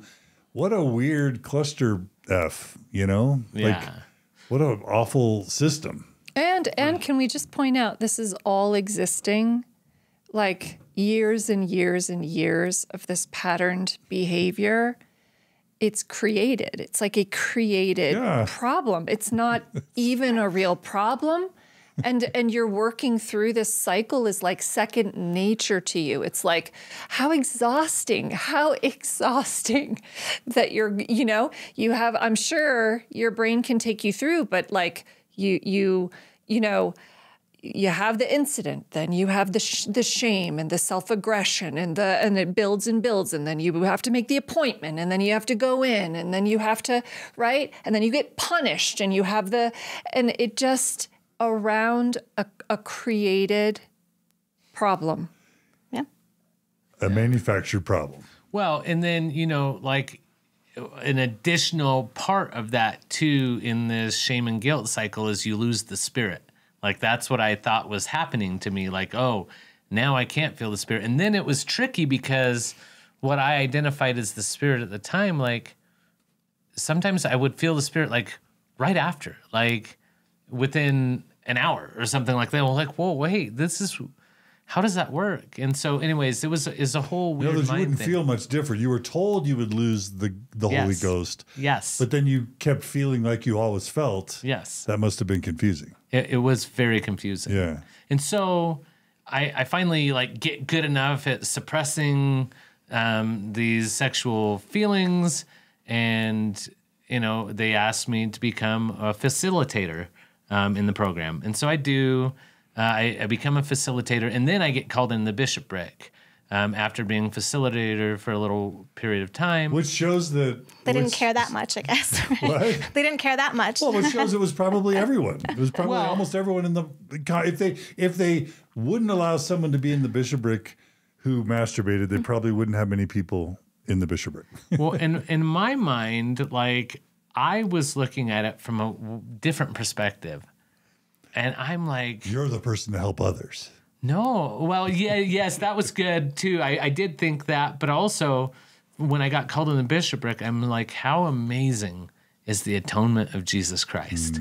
Like that even I, a lowly as you. Piece of crap, like probably almost about the worst thing that you could ever do in life, like, and that's the thing that I'm overcoming, and God still loves me so much that he's going to allow my priesthood leader to have this revelation. Now, I couldn't acknowledge that I was a relatively well-spoken, like up-and-coming white guy, like, that was willing to serve, right? Like, so you start looking at, we had a pretty small ward at the time. In a small ward. Like, you start looking at all of those factors, like I own my own company, I was... financially capable, like I was willing to serve. I was, like all of those things. And leadership skills, don't forget that. And it's like, oh yeah, actually that probably would be a fine fit for that. No, it was God gave revelation to my stake president that it was okay that I served in the bishopric. And so like that was amazing to me. Like I was so humbled by that. And So, and then as I'm serving as a facilitator, Ashley's parents get called to be the missionaries over the program. So I'm a facilitator, right? Like I'm not the lowest level person, but I've now got to have a very uncomfortable conversation With your in-laws. with my in-laws. Yeah. Because they're going to be showing up as missionaries for this program. So I needed to go and tell I didn't want them to just show up. So I needed to go and tell my in-laws. And by the way, my stake president at that time was socially aware enough to say, hey, we're going to be calling your in-laws to this program. Like, is that something that you're okay with? And my first thought was, well, if God called them to do this, like he obviously wants me to go through this. Like, it's okay with God. Like, then I just need to go through the pain. And so I was willing to eat crap so that God could accomplish his purposes. And so I talked to my in-laws and I said, hey, dressed them by their names and said, hey guys, this is an awkward conversation, but I need to have it with you. I am a part of the addiction support recovery group for pornography, and I know you guys are about to get called, to be in that position, and when you show up, you're going to see me there because I attend that. I have an addiction to pornography. And I actually, at that time, I would have referred to myself, I would say, like, I'm an addict. Mm-hmm. Like, now causes me so much anger to say that. Mm-hmm. Because there are actually people out there that are addicts, right? Like, that are white-knuckling it through the day to survive their addiction, and to, there's, anyways. And while that wasn't my circumstance, that's still how I had identified myself. And I needed to make sure before they showed up that they knew. Yeah. And so they, I have no clue what was said behind closed doors, but they were, kind to me about that. And, and I found a lot of the leaders at that program were very empathetic. And you may totally be right, that it's probably because they had all struggled with that at some point at their life, at least in their minds, The numbers are above 90%. Right. I mean, that's what I read, statistics that I see on it. Yeah. And so, but yeah, so anyways, that being said, they were kind to me. Yeah. But it was still an awkward thing where once again, I got to eat crap in front of people that were important to me, and it did matter, but I had to do it. And so that was kind of like my last experience, with maybe the more public shame surrounding that addiction. Well, we did when we adopted. Oh, went through the foster care system. Yeah, you tell that story. Well, we had a big gap. We couldn't have any more kids, and we were basically done. But then we decided to start fostering and maybe adopt. And through that process, you have to fill out gazillions of questionnaires. And one of them was have you ever seen a therapist, at all? And then if you had, and what was the question exactly? The question I think was, do you have a problem with pornography? Right. And so Jared, of course, being very honest, checked yes. And so once you do that, it leads to a whole bunch of other long delaying processes. And he had to go get a letter from a counselor. Was this LDS Family Services? It was. Okay. And he wrote this letter, which sounded terrible. I'm like, this does not help at all. We cannot take this in. And so it delayed our adoption probably by about... Our licensing by... Or licensing. Yeah, by about a year. Yeah.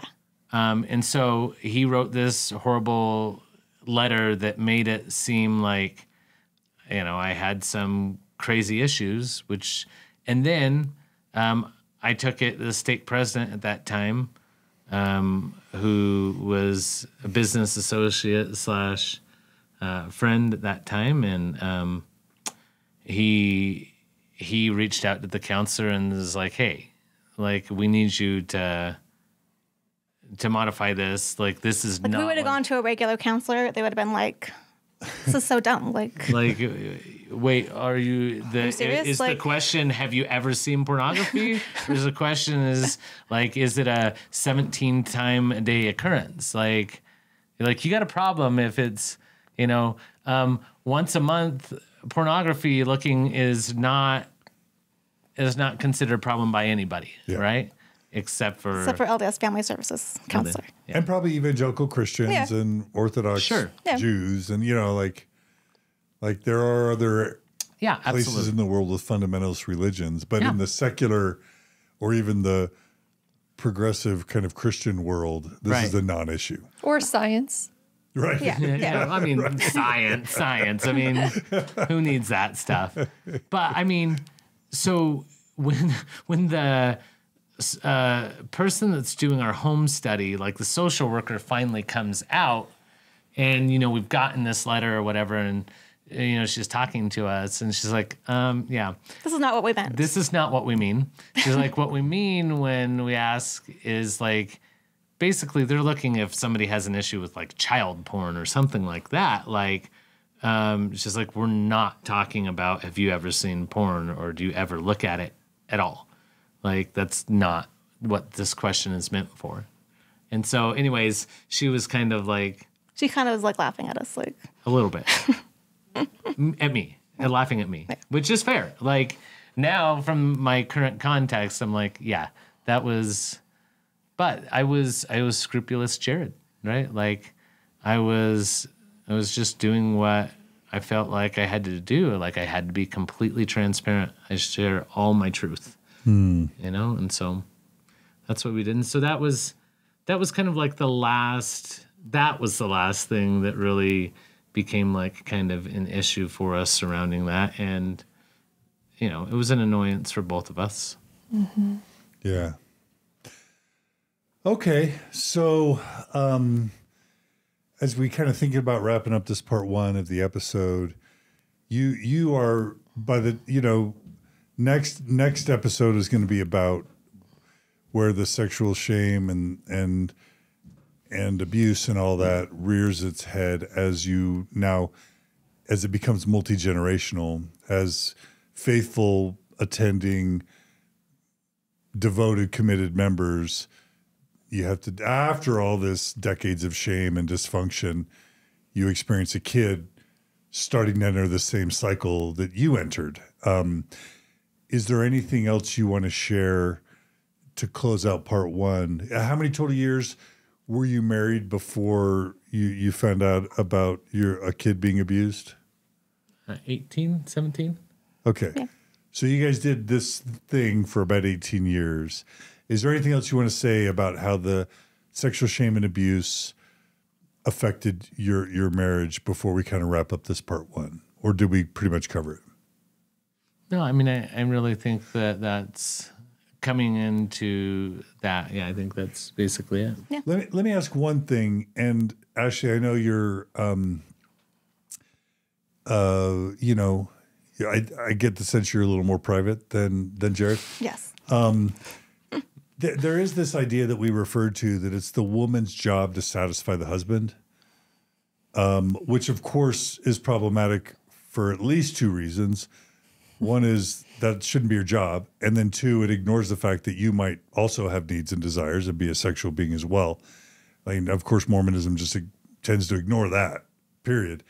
Do you want to say anything about and then adding to that, this idea of policing your husband's sexuality and being the cop, and how all of that probably makes whatever problem the church wants to get rid of, makes it all worse. But is there anything you want to say about how all of this affected you? It definitely affected like our sex life. I mean, there's so much pressure. I mean, that's really all I guess I would So, yeah. That all of this stuff just made it hard to have a healthy sex life. Yeah. Okay. And then what about just affecting your marital dynamics?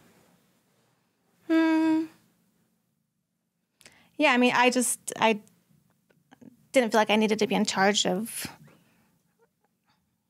his life. Like he's a big boy. Like, I shouldn't have to, like, type in a password every time he needs to use the internet. Like, that's a hassle. Like, Yeah. Yeah. yeah, I don't know what to say. But So was it sad for you? Was it hard for you? Was it emotional? I mean, like, the actual, like, pornography and stuff, that wasn't the problem. The problem was that he would bring all of this in. And, yeah, it was stressful. Or was there points where you're just like, well, this has to stop? Like, Bishop, cut it out, or stop going to these ARP programs, or like... No, I mean, I told him many times, like, why would you go talk to the bishop? Really? Yes. So you just wished he would just stop going to the bishop, stop this ARP stuff. And just, stop this whole cycle of up and down. And you were the only sane one in the building, basically. maybe. But everyone ignored you.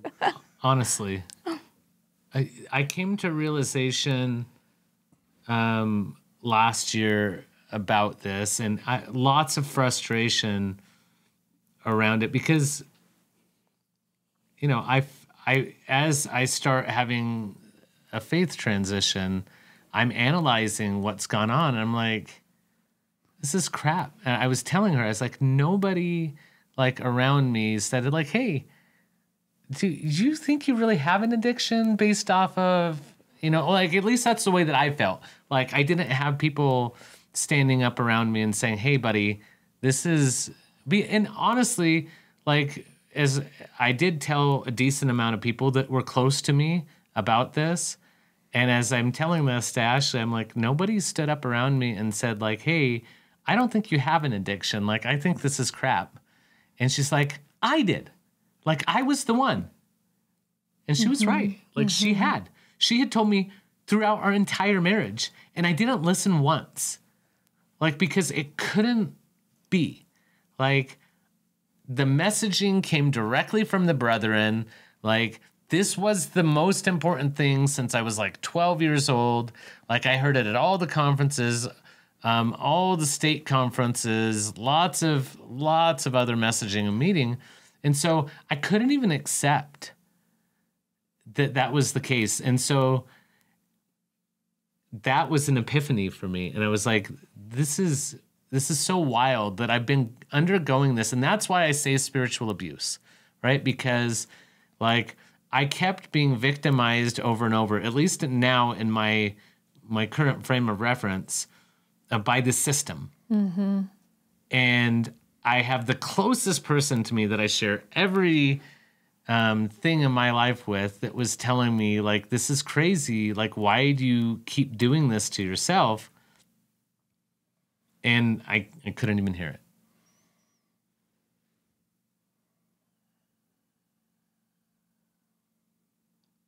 Yeah, better.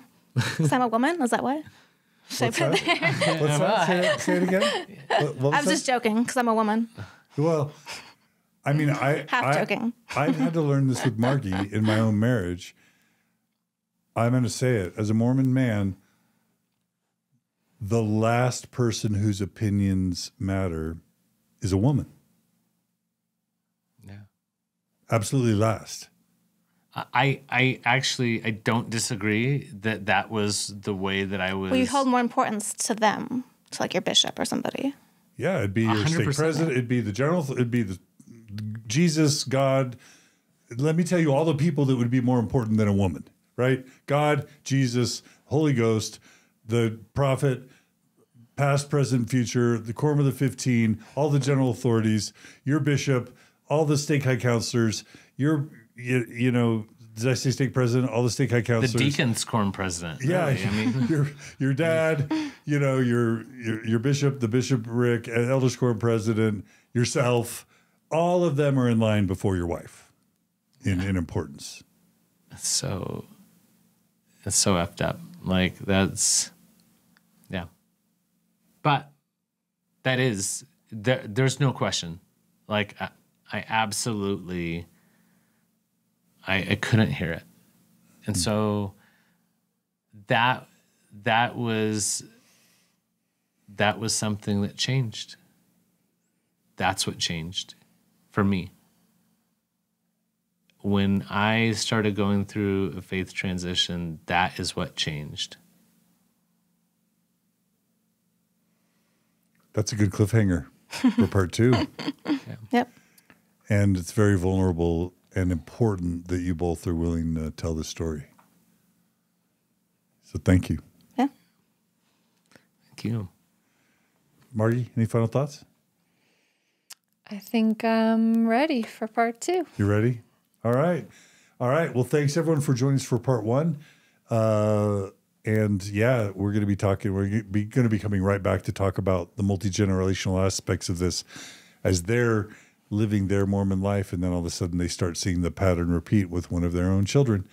And we'll just talk about what happens when you find out your Mormon child has experienced abuse within a Mormon context. How does your leadership handle it? And when you have your own history of experiencing abuse, how triggering that is to see those patterns repeat multi-generationally with your own children. So that's what we're going to be talking about part 2. So thanks again, Jared and Ashley Jones, for being a part of Mormon Stories, for being so vulnerable, for sharing your story. And we're excited to have you back for the conclusion of your story. Thanks so much. Thanks. Thank you.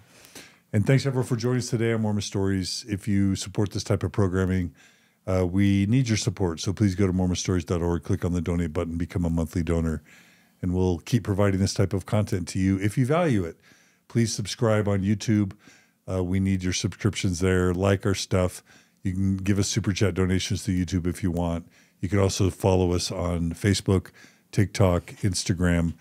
And we just appreciate your support. And mostly just if you know anyone who could benefit from this amazing story, please share it, because that's the most powerful way you can help others. And of course, email us at mormonstories@gmail.com if you have any feedback. Thanks, everybody. You guys take care, and we'll see you for part 2 on the flip side. Bye, everybody.